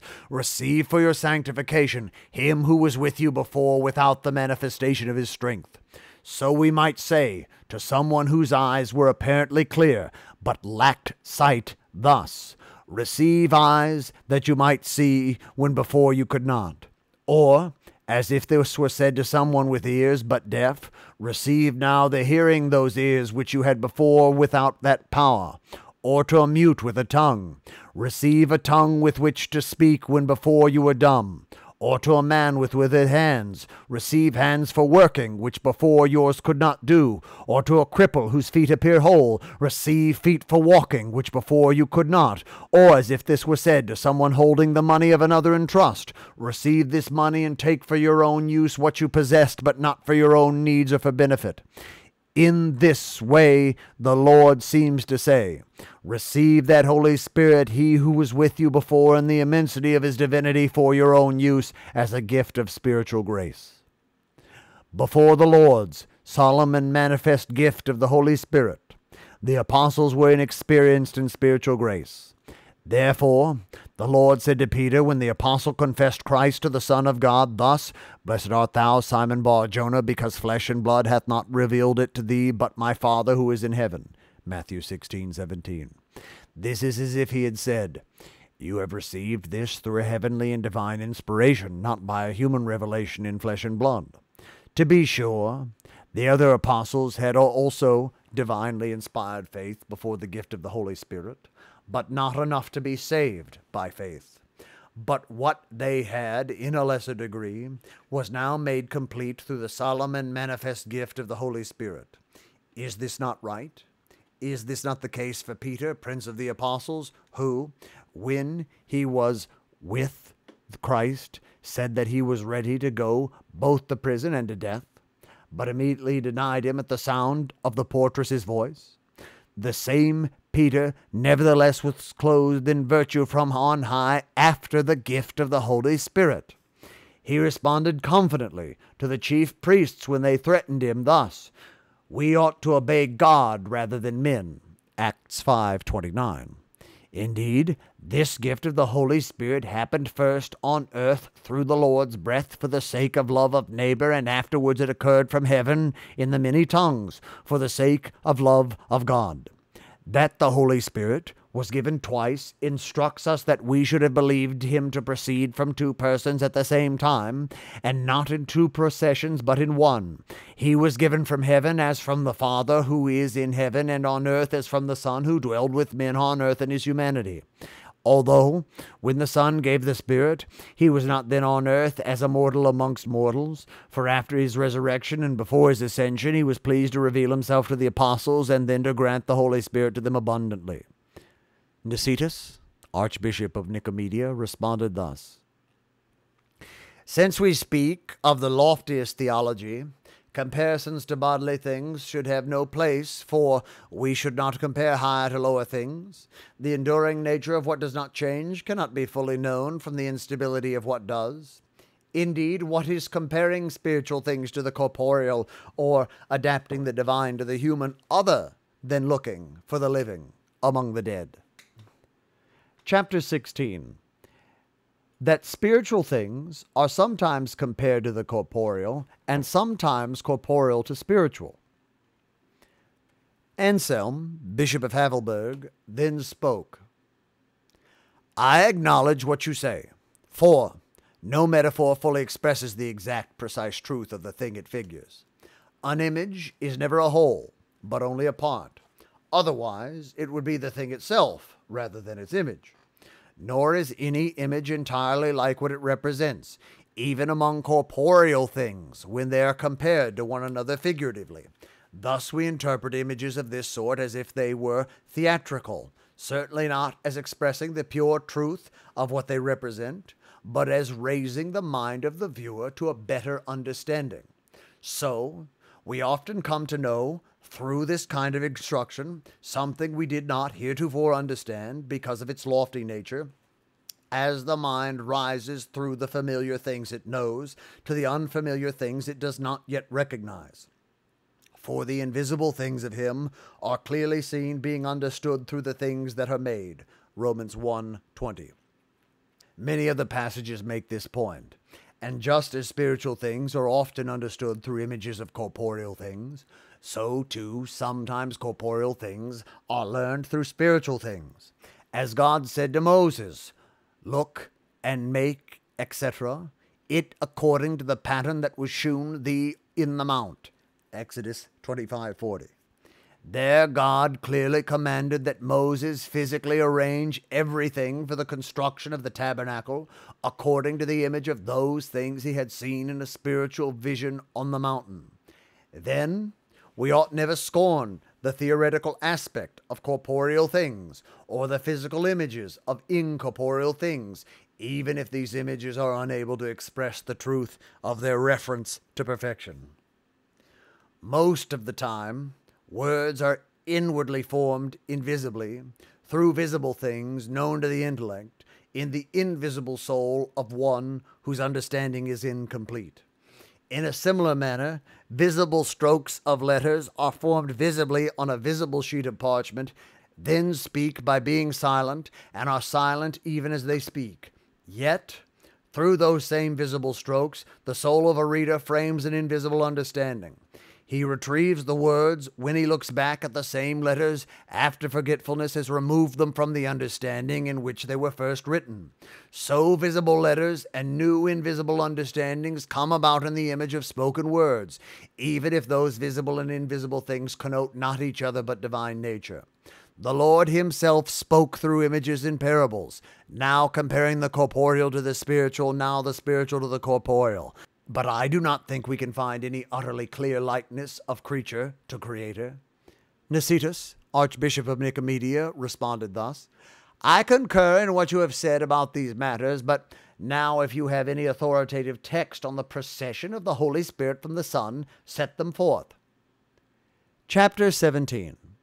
That when the woman touched the hem of the Lord's garment, power went forth from him.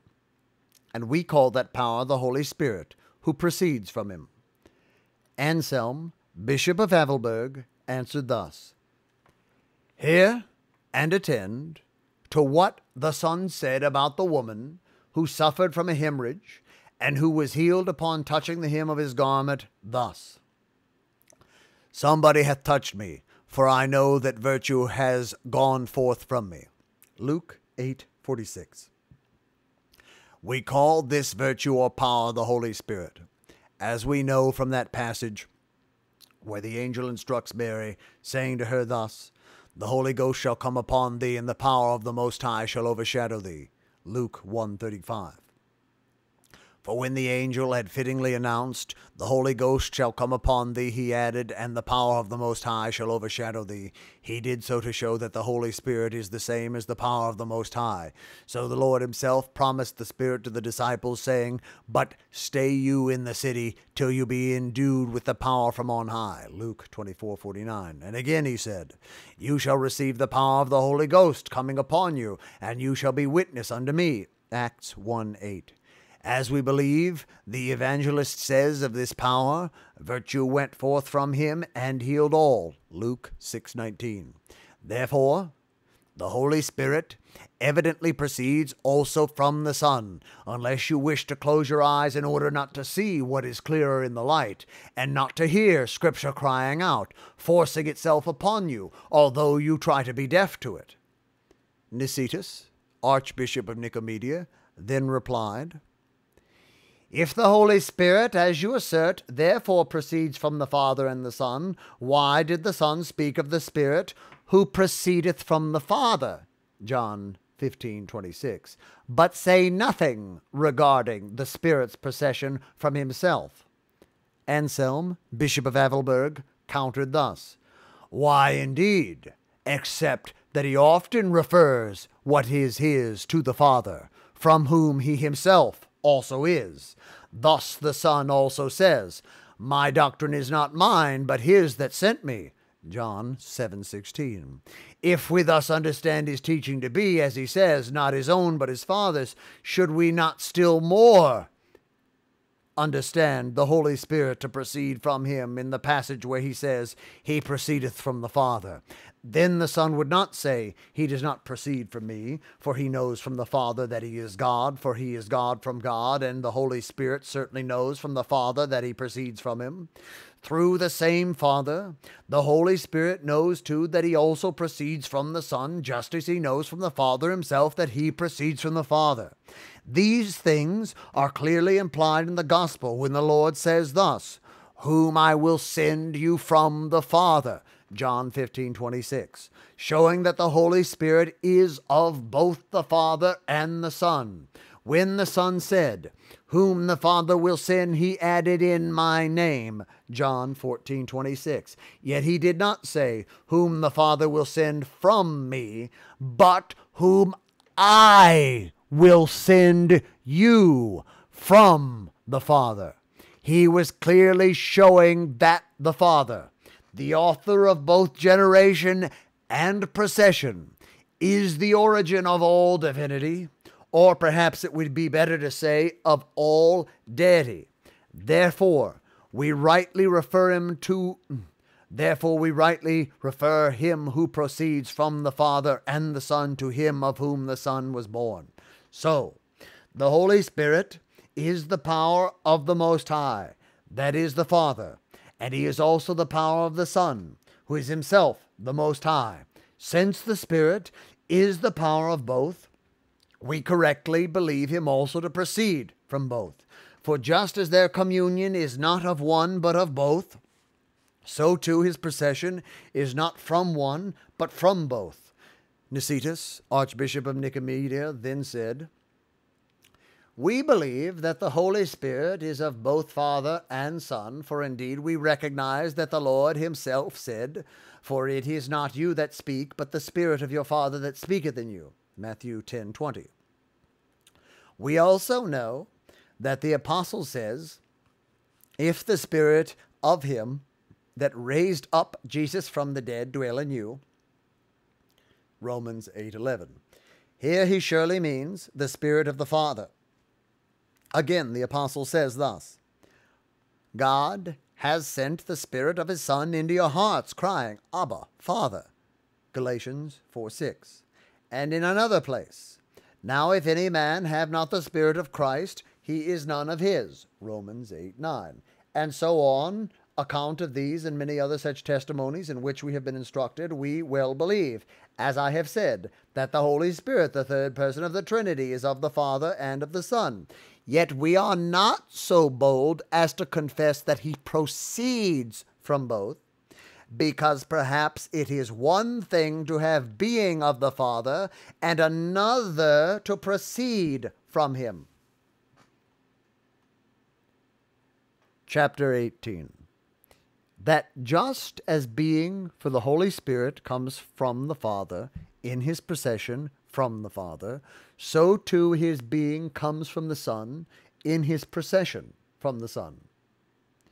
Anselm, Bishop of Havelberg, then said thus, the Holy Spirit, who is of the Father, and who proceeds from the Father, either is of the Father in his procession from the Father, or is not of the Father in his procession from the Father. For if he proceeds from the Father in being of the Father, why does he not similarly proceed from the Son in being of the Son? He is of the Father as he is also of the Son, and he is of the Son as he is also of the Father. And so his being is of both the Father and Son, unless perhaps we venture to say that he has one being from the Father and another from the Son, which is utter madness.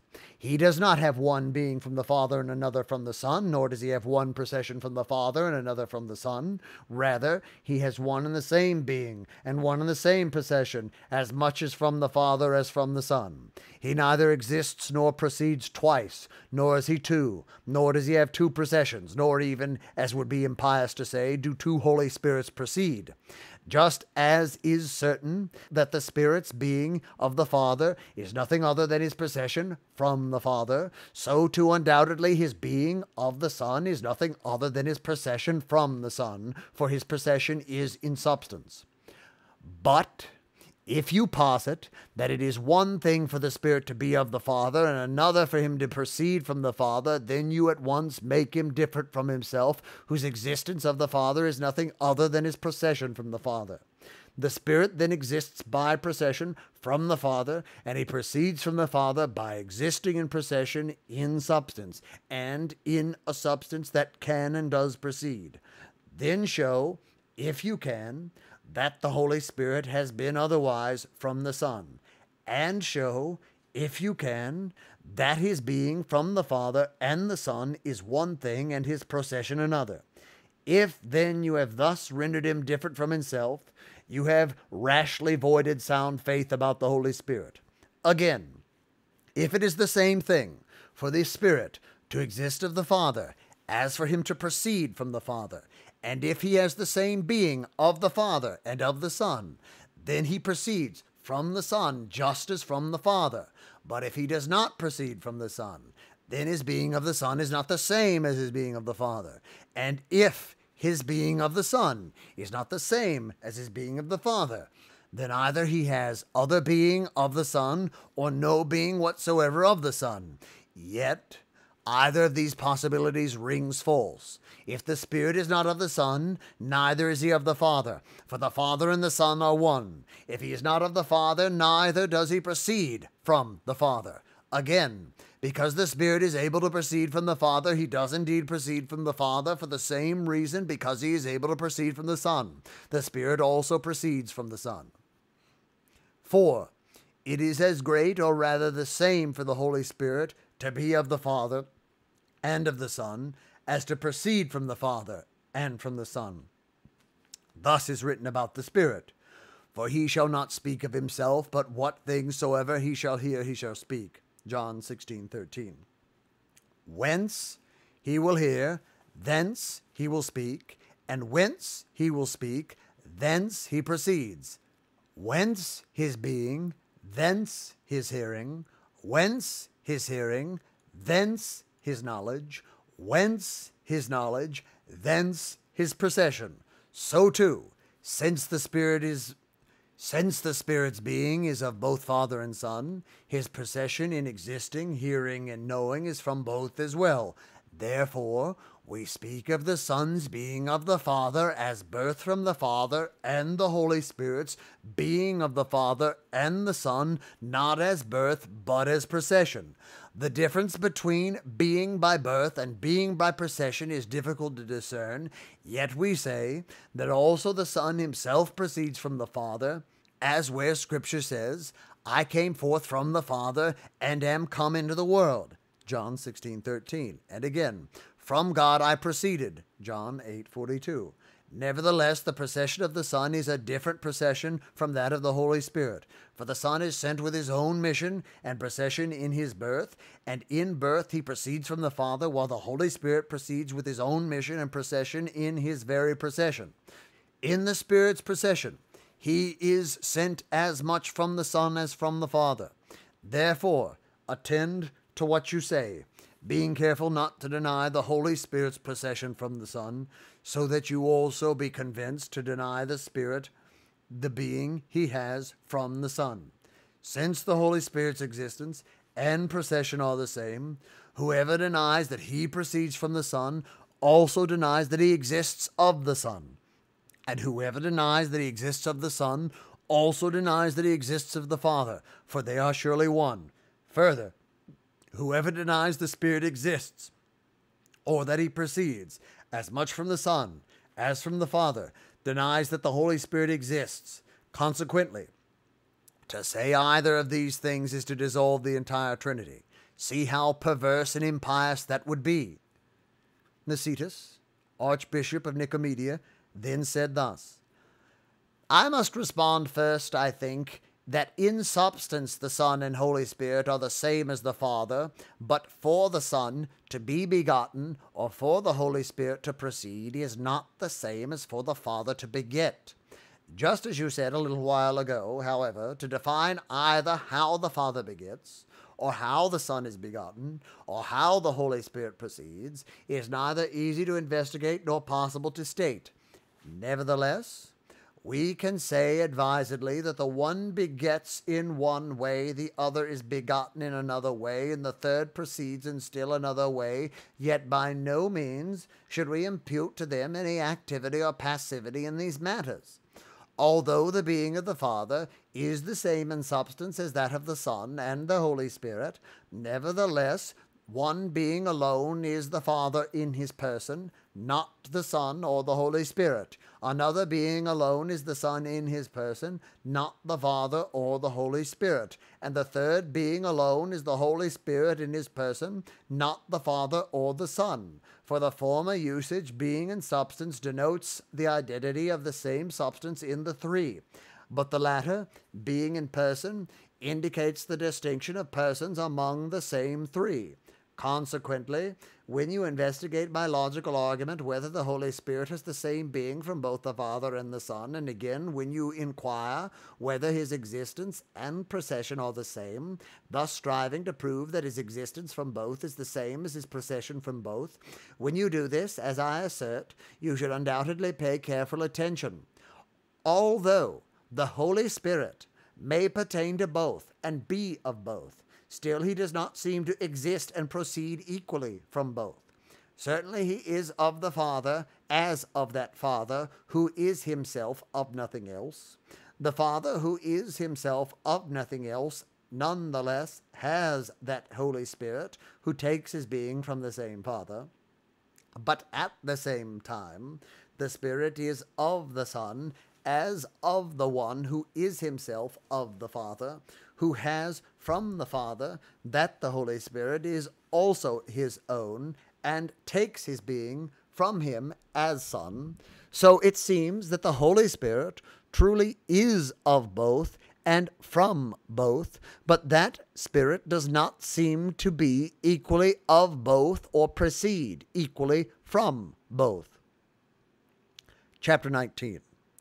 whether the Holy Spirit proceeds equally from Father and Son, given that the Father has his being from no other, but the Son has his being from the Father, and a figurative interpretation of the first made man, Adam, the separation of the first made woman, Eve, and their progeny, Abel. Anselm, Bishop of Havelberg, then spoke thus: That Father, who is of no other, has nothing from the Son or from the Holy Spirit.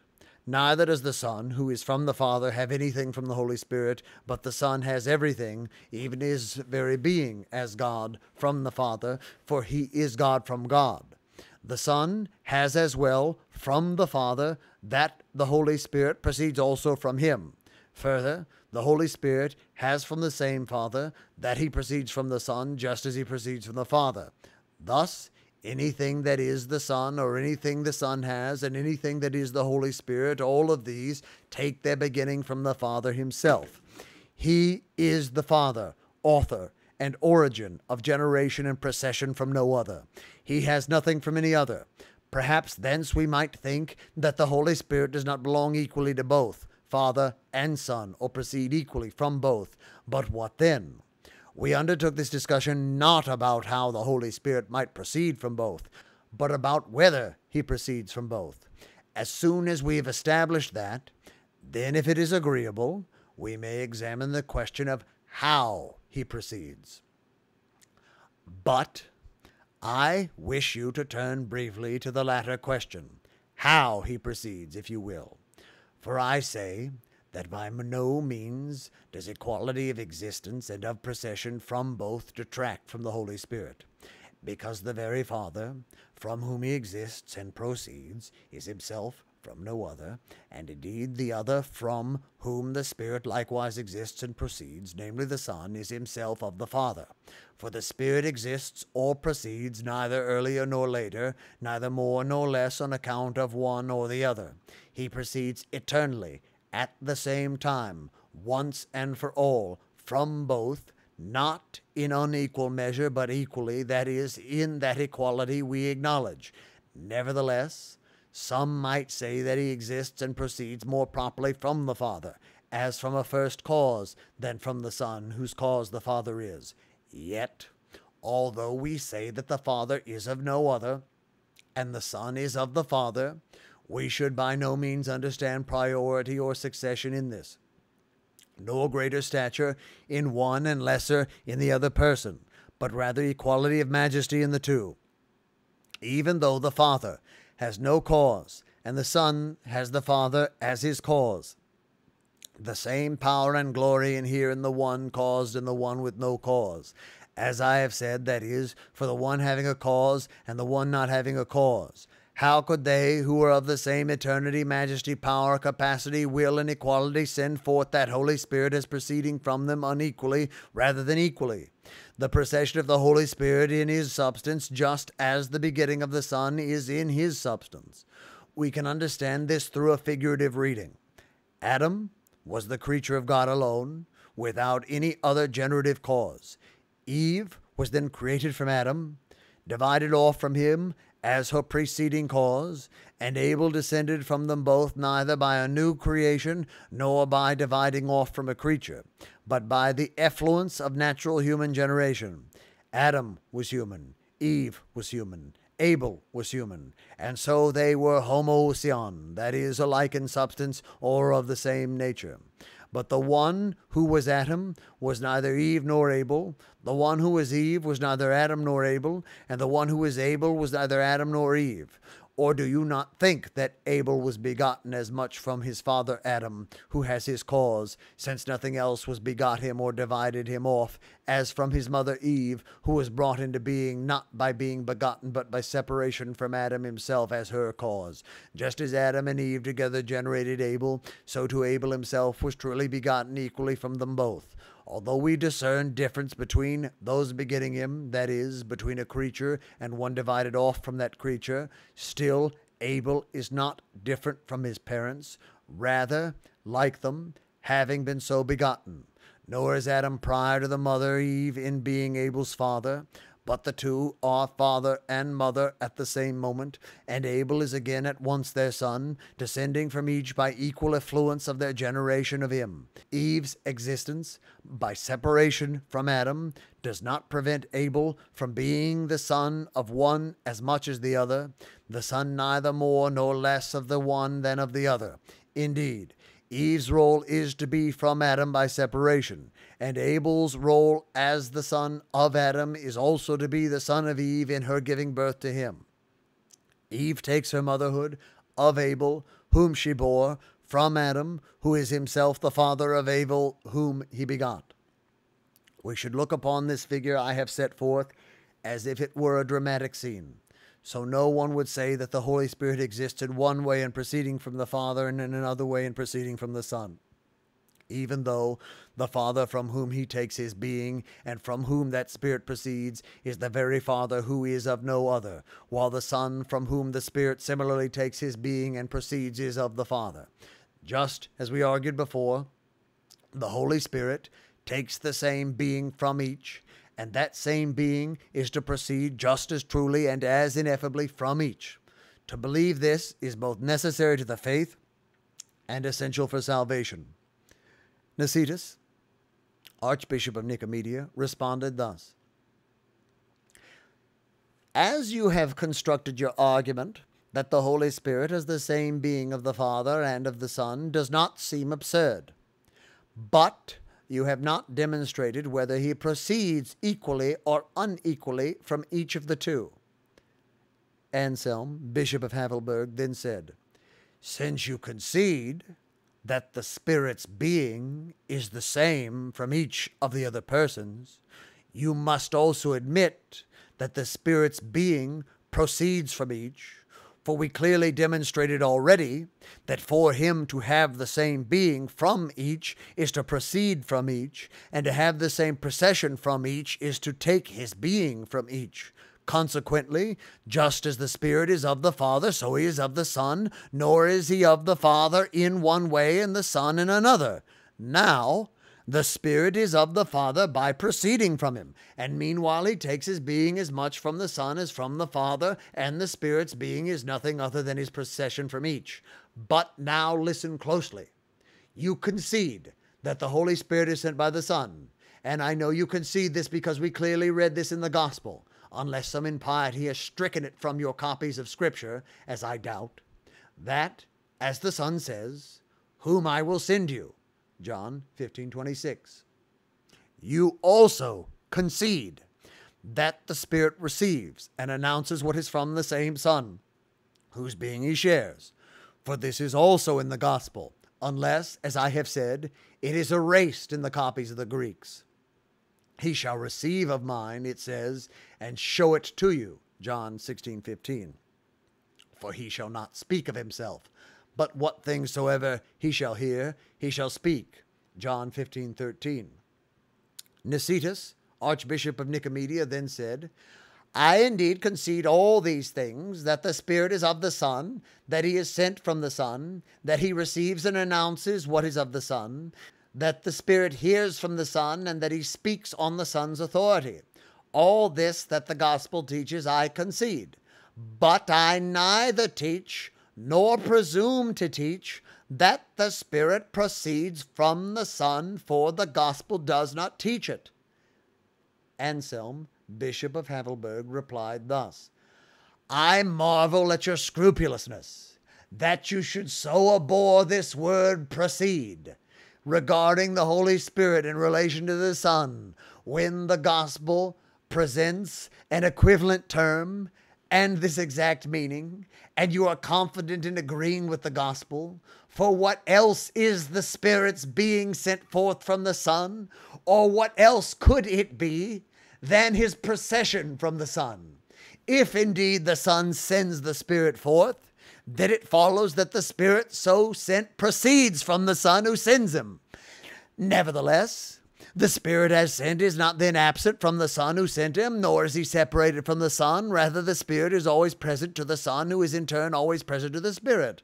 Again, The Spirit is of the Son, who also takes all his being from the Father. So that Spirit is of the Son, and likewise has from the Father what he has from the Son.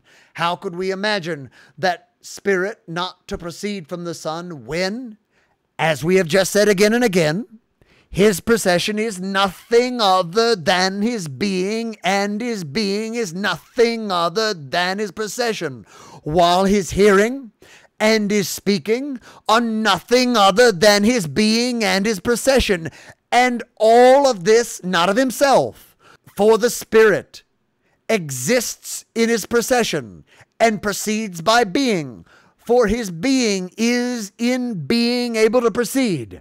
We therefore conclude, without doubt from all that we have said, that the Holy Spirit is of the Father, he is also of the Son, he is from the Father, and he is from the Son, he is sent by the Father, and he is sent by the Son, and he proceeds from the Son just as he proceeds from the Father. Nicetas, Archbishop of Nicomedia, replied thus: I cannot deny that you seem to have demonstrated what you proposed by careful arguments and appropriate authorities. As for me, I would not wish to oppose the Holy Spirit, but still I want you to hear what utterly confounds and terrifies about this word procession. Our Lord Jesus Christ, Savior of the human race, founder of the faith, author of the gospel, lover of our salvation, taught the apostles a faith sufficient for their salvation. He would not suffice as Savior unless he had sufficed as teacher. But never did the Lord Jesus speak about the Holy Spirit's procession from the Son as he did about the Spirit's procession from the Father. Hence it seems to me wildly rash to presume to add or subtract anything from that Christian faith already established and sufficient from salvation, especially regarding faith in Holy Trinity. And it seems to me, in offering due reverence to the gospel, we should use the word procession precisely as it is ascribed to the Holy Spirit in his procession from the Father. By no means should we say that procession from the Son is ascribed to the Holy Spirit. Thus we may walk safely in faith, adding nothing, subtracting nothing, but simply holding what we have been taught from the gospel. Just as it is unsafe to subtract anything, so too it is dangerous to add anything to that faith. Chapter 20. That while we do not find in the gospel that the Holy Spirit proceeds from the Son, we do not find that the Spirit does not proceed from the Son, nor that he proceeds from the Father alone. Anselm, Bishop of Havelberg, then said, You have spoken as befits the maturity and prudence of so great a man as you. Nevertheless, we should not fear when there is no cause for alarm. Now stay and listen carefully to what I say. If you are afraid to say that the Holy Spirit proceeds from the Son, because the phrase proceeds from the Son is not written anywhere in the Gospel, tell me, I ask, what boldness or foolishness leads you not to fear to say the opposite regarding his procession, that he does not proceed from the Son, when we also find that written nowhere in Scripture, even in the Gospel? Why are you not silent, whereas you think the gospel is silent? Where do you get that not, that negation, that the gospel does not teach you? Who could ever persuade you to say he does not proceed from the Son, when the gospel does not say this? Yet the gospel could not persuade you to say he proceeds from the Son, when it neither denies nor prohibits this assertion. You respect the gospel so much that you would not dare to say he proceeds from the Son, and yet you do not respect the gospel enough that you would not say he does not proceed from the Son. You are afraid where we should not fear, and you are not afraid where we should be. I admit to you that the expression proceeds from the Son cannot be found anywhere in Scripture, so simply put. And you must also admit that the expression does not proceed from the Son is nowhere found there either. What then? Shall we argue about terms that mean one thing here and another thing there? Should we wrangle over letters or syllables or expressions and leave behind the truth of the matter? Let us rather leave games of grammar and dialectic to children, instead delving into the meaning and hearing the words. You say, then, that the Holy Spirit proceeds either from the Father alone or not from him alone. If you were to say, the Spirit proceeds from the Father alone, then you certainly did not get this from the Gospel. But if you might choose to say, the Spirit does not proceed from the Father alone, then you would be saying that he proceeds from the Son even as from the Father. Else you would be acknowledging that you do not know whence he proceeds. But perhaps you would dare choose neither, since neither is found articulated in that Gospel to which you suppose absolutely nothing must be added.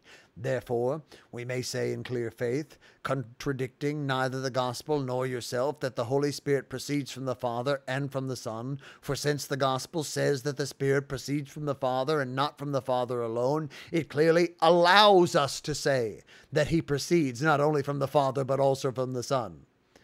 Nicetas, Archbishop of Nicomedia, replied thus: in saying that the Spirit proceeds from the Son, and that he proceeds not only from the Father, you force me to say that he proceeds from the Father alone. Then you force me to deny rashly what the Gospel does not say, but you yourself seem to assert similarly rashly something outside of it. These words pertain to the one speaking no more than to the one so forced to speak. Chapter 21. That nothing should be asserted rashly or refuted angrily. Anselm, Bishop of Havelberg, responded thus: this was the Platonic way of teaching in the schools of the academics, that is, to assert without rashness and to refute without anger. Reason is sometimes deceptive, for it sometimes is deceived by the likeness of truth. But honest reason embraces truth with certain knowledge. When reason misleads, we rightly refute it without anger. So, too, when it is honest, we defend it without proud rashness, with modest assertion, and praiseworthy humility. You should then reprove your own rashness, not mine, because I hold this procession of the Holy Spirit from the Son, of which we have treated as demonstrated by many witnesses of the Gospel and of other Scriptures. I neither add it rashly, nor with misleading argument to the faith. I believe it faithfully, but you know of nothing, nor could you, to the contrary in the Gospel and the other Scriptures. So you should reprove your own rashness in denying what neither the Gospel nor any of the other Scriptures denies. You rashly seek to disprove what we must demonstrate and ignore what we must disprove. But my faith, as I assert and know it, is blameless. I argue for this faith without rashness, in the testimony of the Scriptures, and with the assistance of the Holy Spirit. Therefore, I am not rash in adding what is certain. Rather, I believe it faithfully, and I truthfully demonstrate what we must believe. But likewise you must refute what seems dubious to you without anger. Therefore, confess with me that the Holy Spirit proceeds also from the Son. If you do not yet dare to do so, perhaps because you are too weak-spirited, you are anxious when there is nothing to fear, so at least do this thus: keep your silence as I confess it. Do not deny what leaves you uncertain. What I affirm with solid certainty, with the impudent monosyllable of negation, not. But if you want to respond, respond thus: that you are entirely ignorant as to whether the Spirit does or does not proceed from the Son. Then you will have responded rightly, that is, by confessing your ignorance, and meanwhile not denying my faith. For how can anyone properly judge what he does not know? And you cannot deny your ignorance about this. Stop judging this matter, presuming to deny what you heretofore held only to be uncertain, and what you rashly then denied even though you were ignorant on the matter. Indeed, it is not fitting for one who wanders off the path without knowing he is lost to try to correct another wisely following the correct way. Likewise, it is incongruous for the one whose faith is clear to imply doubt, unless, perhaps, that false opinion of the academics still remains with you, or with some of your fellows, by which they considered the highest wisdom to be endlessly argued ignorance of all things. For that reason, they are called masters of ignorance, since they responded to every question with, "What if you are mistaken?" Aristotle, one of their sages, therefore says, "To doubt everything will be useful." Nicetas, Archbishop of Nicomedia, then said thus: The Greek sages never said that opinion should be taken for truth. Rather, they chose humbly to express doubt concerning ambiguities about faith rather than rashly to frame definitions. Since we must hand over to the fire of the Holy Spirit matters of which Scripture says only little, or when the human intellect fails to comprehend them, we are men, and our human temptation is to understand something otherwise than as it is. To perform the sacrilege of breaking communion, to begin a schism, or to partake of heresy for love of one's own opinion or for envy of one's betters, this is diabolical presumption. But it is angelic perfection to understand in nothing something other than what it is. Therefore, since we are men, so often deceived and mistaken, let us beware of diabolical presumption until we reach the perfection of angelic thought. For this reason, then, our fathers humbly shunned affirmation of this procession with the phrase, "He proceeds from the Son," because they did not know the truth of the matter, and guarded against rash expression. Nor did they ever adopt the negative statement, "He does not proceed from the Son," because they feared error and so avoided offense against Scripture by stating neither case directly, unless occasionally they were provoked by the impudent rash assertions of Latins, who came to us arrogantly vaunting their loftiness of speech and beating the air with noisy disputations. Such foreigners wished to display their smattering of knowledge, trying in their pride to obfuscate, even to smother the great wisdom of the Greeks in clouds of sophistry. But we did not yield to them, rather sent them back defeated, as they should have been. Now, however, we freely attend to your mildness, beloved servant of God, because you speak this word that can save our souls humbly and meekly, likewise listening humbly to us. So you maintain reason and attention to authoritative texts rather than contention. Truly, what we have offered you here, a public assembly in the royal city, has heretofore never been granted any earlier Latin to any of those extolling himself in opposition to true knowledge of God. But let us go on. How is it that the first council of Nicaea, where 318 fathers took part, did not treat of the procession of the Holy Spirit from the Son? Clearly, the creed composed in that council and confirmed by the authority of so many fathers contains nothing of this sort. But what it does contain is locked within the key of anathema, so that nothing can be added, nothing taken away, without the greatest scandal to the church and danger to the soul. How, then, do you think that you will escape that anathema when you do not shrink from introducing the Holy Spirit's procession from the Son, where it was not said before, from adding it to the faith, if you hold that the Council of Nicaea is worthy of respect for all Catholics?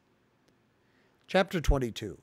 That we would not be rash to add something to the gospel if it does not contradict the gospel, just as was done at the Council of Nicaea and at many other councils. Anselm, Bishop of Havelberg, then said thus: I embrace the creed of the Council of Nicaea with due veneration, and, as a Catholic, I embrace the 22 chapters of the same council that come down to us in written exemplars.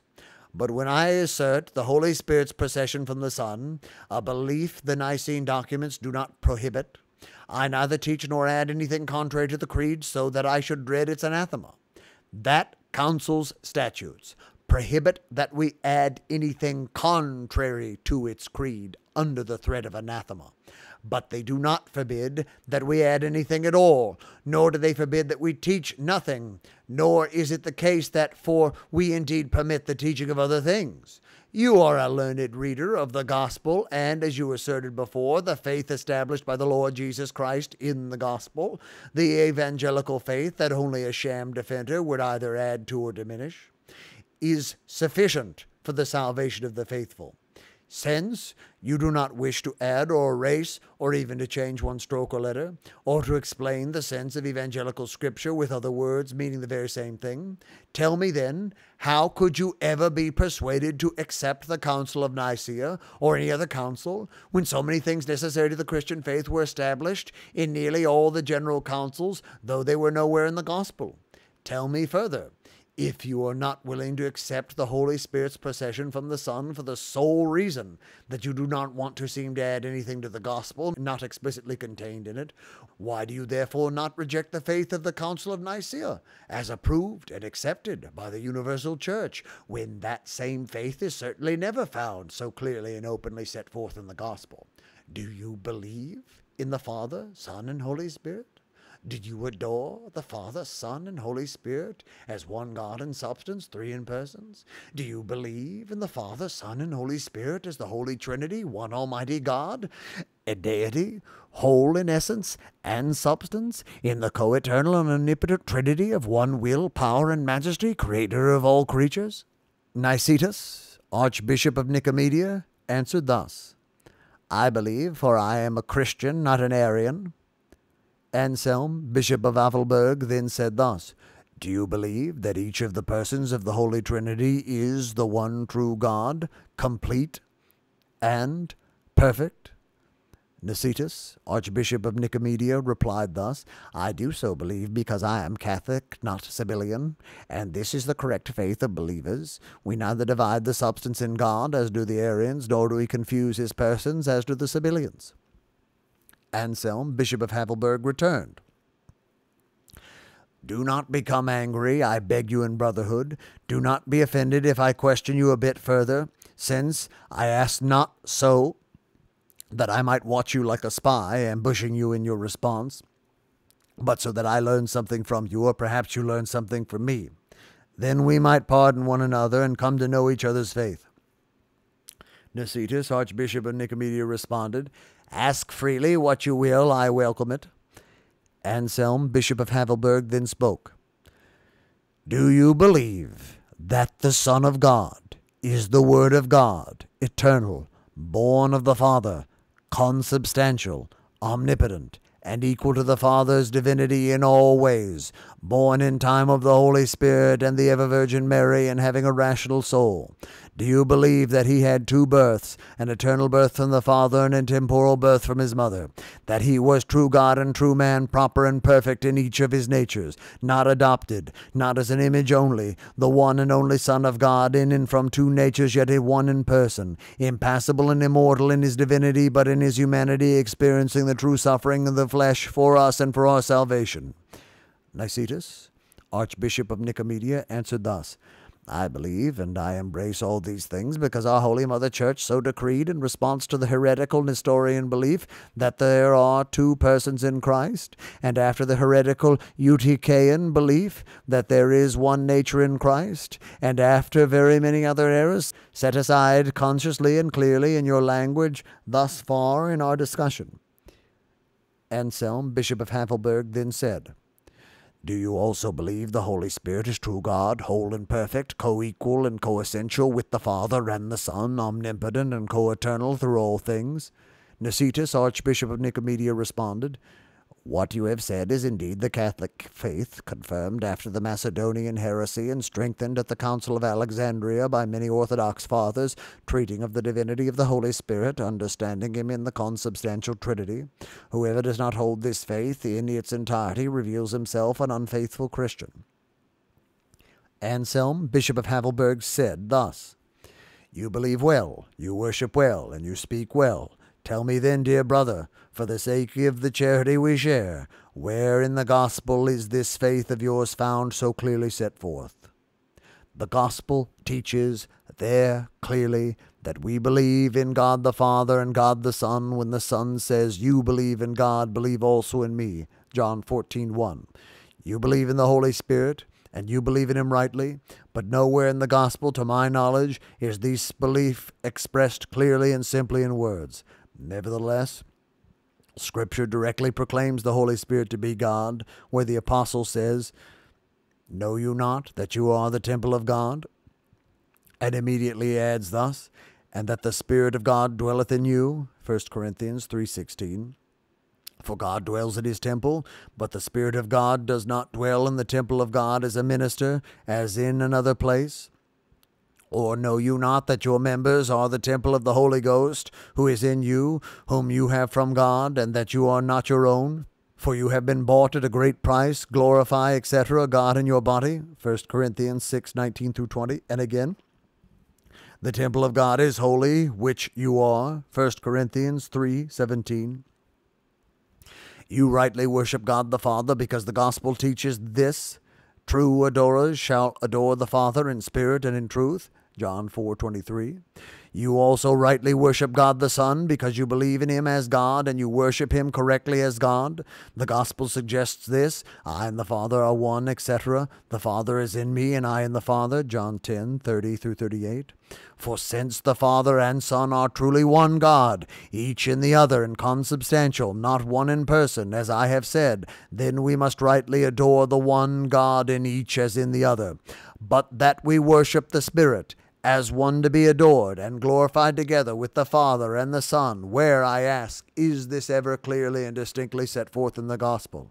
Yet any careful reader, if he diligently consider the verse, true worshippers will worship the Father in spirit and in truth, finds there immediately that we must worship the whole Trinity, I think, for when the Scripture says, true adorers shall adore the Father, it immediately considers in spirit and again in truth, evidently meaning that we must worship the Father in the Spirit and in the truth, that is, in the Son, and we must worship the Son in the Father and the Holy Spirit, and the Holy Spirit in the Father and in the Son. But the heretics, passing over the text of the gospel carelessly and without restraint, foolishly wandering through it without examining the spirit and life hidden in the evangelical words, utterly failed to assert that the Holy Spirit should be worshipped, nor did they with decent care examine the gospel writings that show clearly whether the Spirit should be worshipped or not. See how your argument holds up, in which you claim that you so revere the gospel that you would not dare to add anything to the faith you hold to be sufficiently established in it. Yet, in this, you demonstrably contradict yourself, in that first you certainly felt and said that nothing should be added to the faith of the Gospels, but afterwards, in Christian confession, you affirmed the faith of the Holy Trinity as defined, handed down, and strengthened against heresies by the Council of Nicaea and the other councils. Chapter 23. That faith in the Holy Trinity was fully founded in the councils presided over by the Holy Spirit, as Pantopiskos, that is, the bishop over all, first author and founder of the gospel. Nevertheless, you would not further so restrict the faith of the gospel that the creed of the Nicene Council, even the other councils of the orthodox fathers, at which the Holy Spirit, whom you only a little while ago called Pantopiskos, bishop of all, presided as author, might seem superfluous. The Catholic faith was so strengthened and confirmed in these councils that if they had not been celebrated, the very faith that we hold, whereby we profess and believe in unity in Trinity and Trinity in unity, would not exist today, or if it did, would toil and waver under innumerable heresies. Since the Lord was aware of how many things would have to be added for the establishment of the Catholic faith after he had told his disciples everything that was appropriate for that time, he added, I have yet many things to say to you, but you cannot hear them now. But when he, the Spirit of truth, has come, he will teach you all truth. John 16:12-13. You remember in your brotherhood what the Lord says in the gospel about himself. I am the way and the truth and the life. John 14:6. But he also says this, when he, the Spirit of truth, is come, he will teach you all truth. John 16:13. Behold, the Holy Spirit is the affection of the Father and the Son, the binding together of both, the charity of both, the Spirit, I say, of the Son, who is truth, the Spirit of truth teaching all the truth. Proceeding from the Son, who is truth, the Spirit framed the gospel and established a faith suitable to the apostles living in our own time. Behold, the Spirit was promised by the Son, when he affirmed that he still had much to say, but in good time. And what do you think the same Holy Spirit, the Spirit of truth, taught, except what he knew the Son, that truth from whom he proceeded, still had to say? Certainly the Spirit himself taught nothing other than what the Son said he had yet to say. Because the Holy Spirit proceeds from the mouth of truth, who is Christ, that Spirit first framed the gospel, and afterwards he took part in the councils of the Holy Fathers as author and teacher of the truth, as the Son had promised. In the council of the Holy Fathers, he explained the faith that he had founded more concisely in the gospel. Proceeding from the Son, he made known truthfully and taught more completely what the Son still had to say. Then the whole church, spread all over the world, could at once sustain what before the apostles alone were unable to bear. So, as I have said, the Holy Spirit took part in the councils of the Holy Fathers, coming as promised to teach the whole truth to them, now and always, presiding there as the teacher of all, elucidating faith in the Holy Trinity, such as we hold between the impieties of Arius' division of the divine substance and Sabellius' confusion of the persons. He communicated the whole truth little by little. He instituted the ecclesiastical sacraments, established as well ordered the form of baptism that the Lord had instituted, and put in order the rite the Holy Church maintains for the consecration of the body and blood of the Lord. He set up patriarchs, metropolitans, archbishops, bishops, priests, deacons, and the other lesser ecclesiastical orders of divine ministry appropriate to the house of God. He defined unction with holy oil and the sacrament of penance, as well as the imposition of hands for holy orders. He appointed solemn masses and other divine offices for the praise of God. Through the agency of Catholic doctors, he revealed for us the sacred scriptures of the Old and New Testaments as one raining on them from without, and one watering from within. He made himself known by suggesting to us, through his interior inspiration, those secret and divine things mysteriously hidden by the seal of the divine scriptures.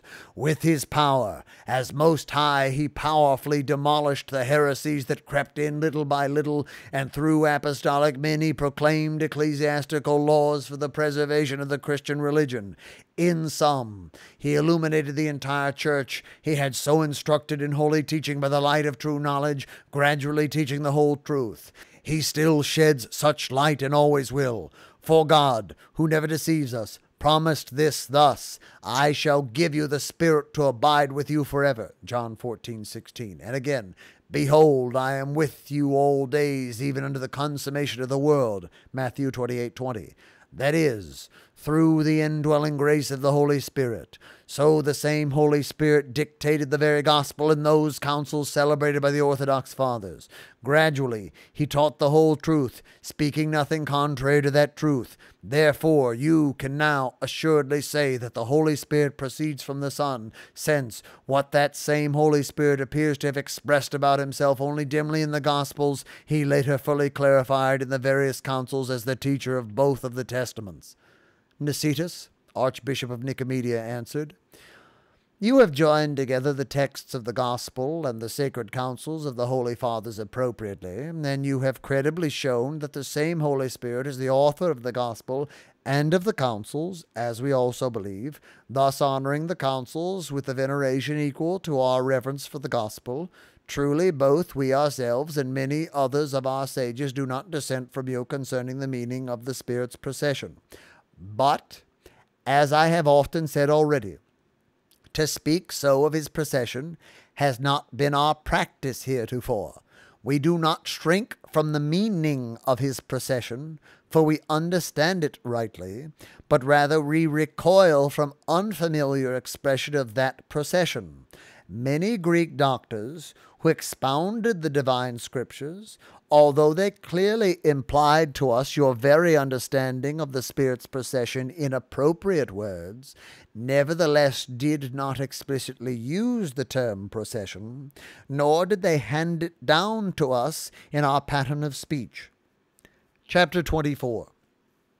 That many Greek writers have said that the Holy Spirit proceeds from the Son as from the Father. Anselm, Bishop of Havelberg, then said, Why do you say this?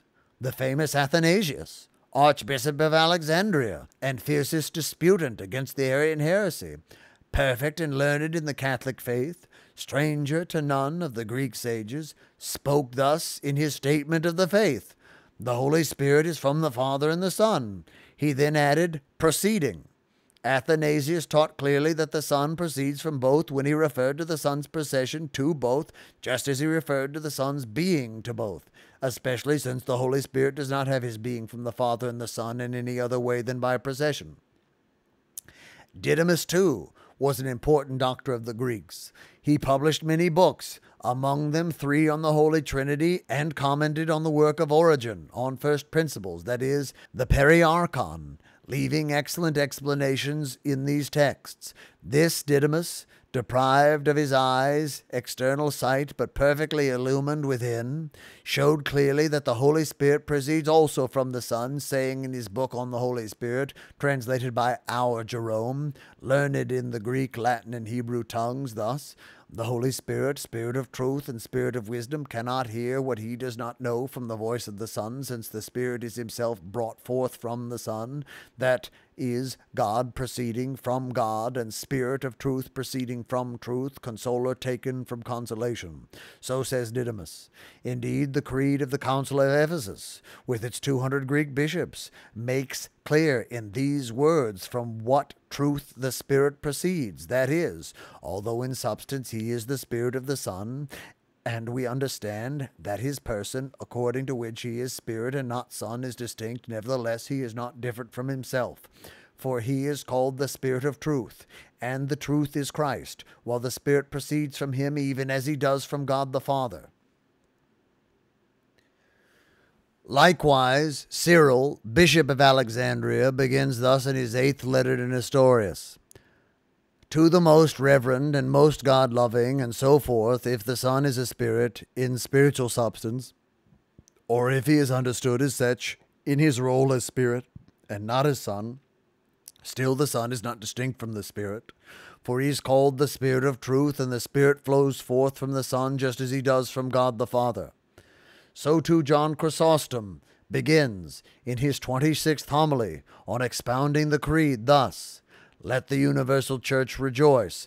This very one is the Spirit proceeding from the Father and the Son. He divides his own gifts just as he wills. And again in homily 28, in another explanation of the same creedal passage, he begins thus: the Spirit is over the fabric of the whole church, so we might believe that the Holy Spirit is of the Father and of the Son. Again we say this Holy Spirit is co-equal to the Father and the Son, and proceeds from the Father and the Son. Believe this, lest evil talk corrupt your good customs. Yet again, see the sacrament of the Trinity everywhere. Behold, we believe in the Holy Spirit. This Holy Spirit proceeds from the Father and the Son, and is joined with them in love. Augustine, too, Bishop of Hippo and legate of the province of Numidia in Africa, an illustrious man and the most eloquent of Africans in his explication of all the Scriptures, who took part in many African councils, who wrote many books against the Manichaean and Donatist heresies, and published much exegesis of the Old and New Testaments, whose countless volumes are read all over the world as highest authority. That Augustine always clearly inserted into his writings much evidence about the Holy Spirit's procession from the Son. Jerome, Ambrose, Isidore, Hilary, and many other doctors in the Latin language, as well as Leo the Great, high priest of the great city of Rome, included in their writings many things about the Holy Spirit's procession from the Son. I do not set their writings before you, because among the Greeks the Latin doctors were perhaps not of such great authority in those times as they would have been if they were Greek. That circumstance is regrettable, yet peace was preserved between us and you, as it is said, God is not a respecter of persons, Acts 10:34, and the Spirit breatheth where he will, John 3:8.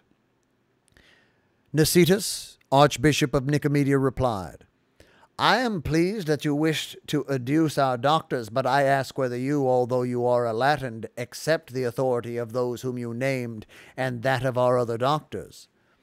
Anselm, Bishop of Havelberg, then said, I do not exclude, disdain, reject, or judge worthy of rejection any gift of the Holy Spirit given to any faithful Christian, whether Greek, Latin, or any other race.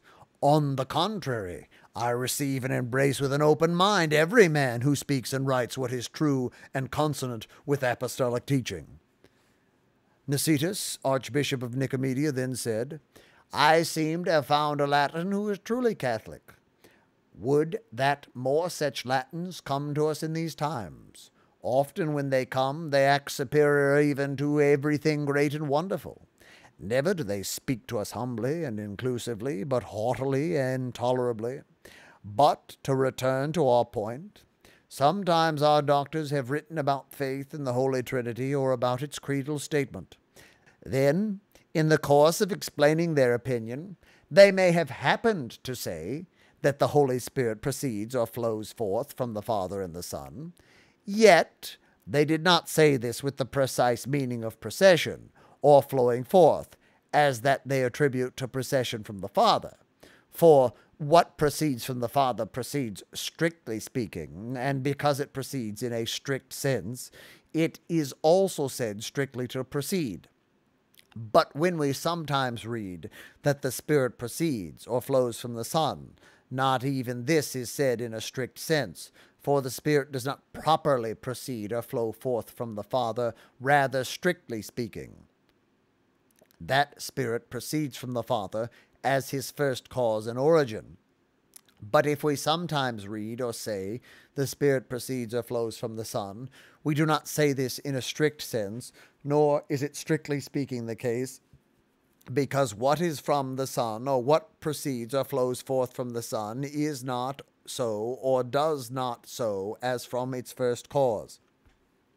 For the Son is what he is, that is, the Son. He sends the Holy Spirit proceeding or flowing from himself, not from himself as himself, rather from the Father as his own first cause and principle. Therefore, as I have said, we do not properly say that the Holy Spirit proceeds from the Father as from his first cause. So, the wisest of the Greeks have distinguished this procession of the Holy Spirit from the Father from his procession from the Son, ascribing the first cause of his procession, strictly speaking, to the Father, from whom the Son is by begetting, and from whom the Holy Spirit is by procession. Moreover, they have ascribed the procession of the same Holy Spirit to the Son, but not in strict terms, since the Son is not of himself, nor is he his own cause, and neither is he, strictly speaking, the first cause of the Holy Spirit, in the sense that the Spirit proceeds, strictly speaking, from the Son, as he does from the Father. Therefore, the Father is of no other, the Son is, strictly speaking, of the Father, and the Holy Spirit is of both.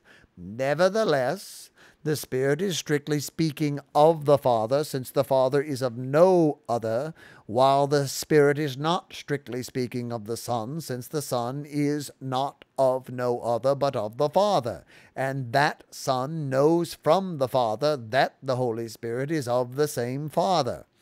And so I concede that the Holy Spirit proceeds strictly speaking from the Father, who is of no other, but he does not proceed strictly speaking of the Son, who is himself of the Father.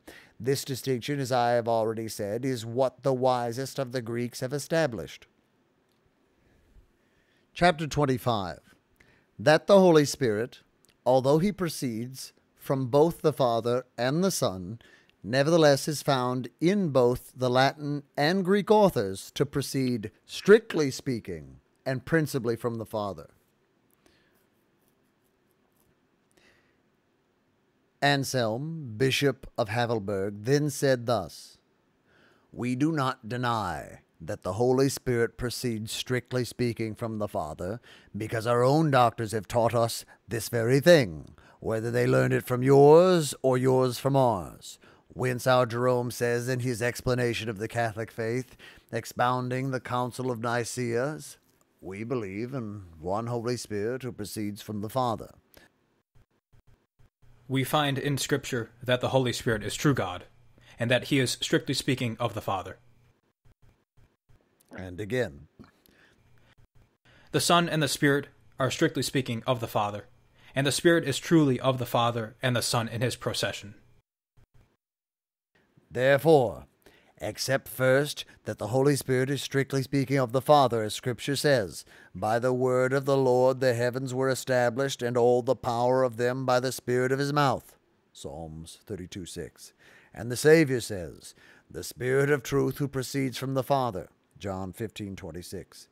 Again, the eminent doctor, the Blessed Augustine, says in On the Trinity, Book 15, Chapter 17, "In this Trinity, the Son and no other is called the Word of God, and this is for a purpose, So the Holy Spirit, no other, is called the gift of God. Nor is the Word begotten from any other, or does the Spirit proceed principally from any but God the Father. Again, in Book 15, Chapter 17, and the Holy Spirit proceeds principally from him of whom the Son is born. Moreover, I have added the word principally, because the Holy Spirit is also found to proceed from the Son. But the Father granted this to him not as to one already existing, but not yet having this property. Rather, the Father gave whatever he gave to the only begotten Word in begetting him. The Father begot the Son in this manner, so that the good common to them might proceed from the Son also.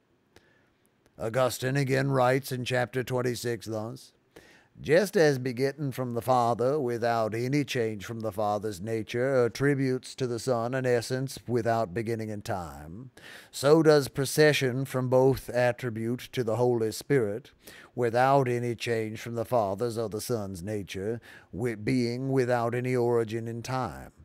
And again in the same passage, the Son is born from the Father, and the Holy Spirit and Son by their joint gift, without any interval of time. And below, the Spirit is not begotten from both, but as Spirit of both proceeds from both. And again in the next chapter, we cannot say that the Holy Spirit is not life, when the Father is life and the Son is life.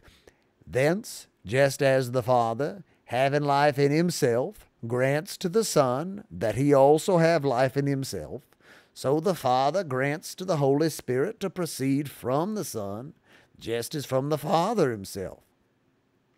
According to these words of the blessed Doctors Jerome and Augustine, we must then concede that the Holy Spirit proceeds, strictly speaking, and principally from the Father as from a first cause, because he proceeds from the Father as if in the first instance, and the Father has the Spirit from no other, rather from himself. Certainly the Father is the first cause, and not the cause of the first cause. Indeed, since the Son is not of himself, but of the Father, the Holy Spirit proceeds from the Son, not from himself, but rather as he has this attribute from the Father, from whom he also has being by begetting. So the Father is the principal author and causal principle of procession for the Holy Spirit, as he is of the begetting of the Son. Even if the Spirit is not ordained to proceed, strictly speaking, and principally from the Son, nevertheless, as it is true that he proceeds from the Father, so is it also unambiguously true that he proceeds from the Son. We must acknowledge no inequality of his procession, since we have affirmed here that the Spirit proceeds equally from both. Although the Spirit proceeds from the person of the Father, he nonetheless also proceeds from another person, that of the Son. Yet we must not say that there are two different processions or two Holy Spirits in the way that the two persons of the Father and the Son are different. We must say rather that only one procession is from both. This procession is not from the Father and afterward from the Son. Rather, the Holy Spirit's procession is one and the same, eternal and substantial, simultaneous from the Father and the Son. That Holy Spirit proceeding from both Father and Son at once and together, substantially and eternally, as one with the Father and the Son in their respective persons, that is, in the plurality of persons, constitutes the entire Trinity. Nicetas, Archbishop of Nicomedia, responded thus: "Now we seem able to agree, for we find that our doctors and yours never have disagreed in this opinion. If we understand their writings correctly, however, both you and we find that they have written carefully about this question. But what do you say about this, that some sages among the Greeks say that the Holy Spirit proceeds from the Father through the Son?" Chapter 26. That some Greeks and even Latins think that the Holy Spirit proceeds from the Father through the Son, and that they adduce inappropriate imagery. Anselm, Bishop of Havelberg, then said thus: I am not aware that such matters have been addressed or even suggested, and so, at the moment, I do not know how I should respond to this except as the apostle admonishes. Avoid novelties of words. 1 Timothy 6:20. Those who say these things know what they mean. As for me, I read of notions of this sort in Book 12 of On the Trinity by Hilary of Poitiers, bishop and famous doctor. There, this Hilary speaks to God the Father about the Father and the Son in your Holy Spirit, arising from you and sent through him. Again, your Holy Spirit is from you and through him. Let me adore you, our Father, and let me win the favor of your Holy Spirit, who is from you through your only begotten Son. Hilary says these things, and I think we can understand them according to our prior conclusion that the Father and the Son send forth the Holy Spirit, who thus proceeds from both, and the Father takes this attribute from no other, while the Son has it from the Father. But that the Holy Spirit should proceed from the Father into the Son, and thus the Spirit proceed through the Son to sanctify creation, so that he does not proceed at the same time from Father and Son alike, is entirely absurd to say or even think. Granted, some wholly ignorant people who purport to be theologians foolishly propound this notion, so revealing their stupidity. Thus they say the Son of Man proceeds from the Father in his mother, and proceeds from the mother into the world, taking his being and nature from the substance of both. So they say that the Holy Spirit is truly of the Father into the Son, and through the Son the Spirit proceeds to sanctify creation. Men who speak thus, since they are in time, speak temporally, deceiving themselves and ascribing temporal qualities to what is eternal. For when the Son of Man proceeds from the Father into his mother, he does not then proceed from his mother into the world. And when he proceeds from his mother into the world, he does not then proceed from the Father. So then these who offer this inappropriate image are consequently drawn into error and into just condemnation for it. Others, overreaching themselves in theological discussion, even as they fall short of true theology, have framed an equally inappropriate image.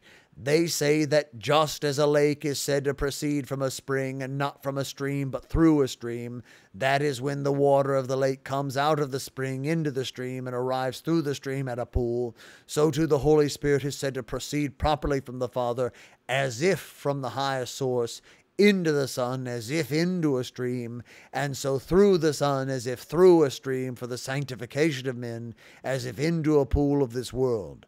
But I am astounded and recoil from such comparisons between the comprehensible and the incomprehensible, for these images are so far below what they would suggest that they communicate no knowledge of the truth, rather thwart minds attempting to understand. Such minds then often turn away from right faith, shut the path of learning, divine and spiritual truth by the heavy weight of physical imagery. Those who walk in faith instead set aside all such images, casting them behind and advancing in faith through their speculative intelligence, lifting themselves beyond themselves and climbing to the heights. So let those remain behind who walk in reason and cling to only the semblance of truth, loaded down with the burden of human ignorance and oppressed by the deep sleep of false opinion. They rightly fall behind because they set reason before faith, so are unworthy to go beyond reason with faith leading them. Such ridiculous metaphors are never suggested by the wise. Indeed, as we have already agreed, I think we should embrace the Catholic faith concerning the Holy Spirit's procession from the Father and the Son. But perhaps we might yet discover some unknown text that we should accept and study on account of the dignity of its author, such as the writings mentioned here of the Bishop Hilary, a great authority in the Church. Even if that text, I say, should seem to imply something strange, yet we should read and thoroughly explain it so that we understand its harmony with Scripture and so attain to the law of charity with our Catholic understanding.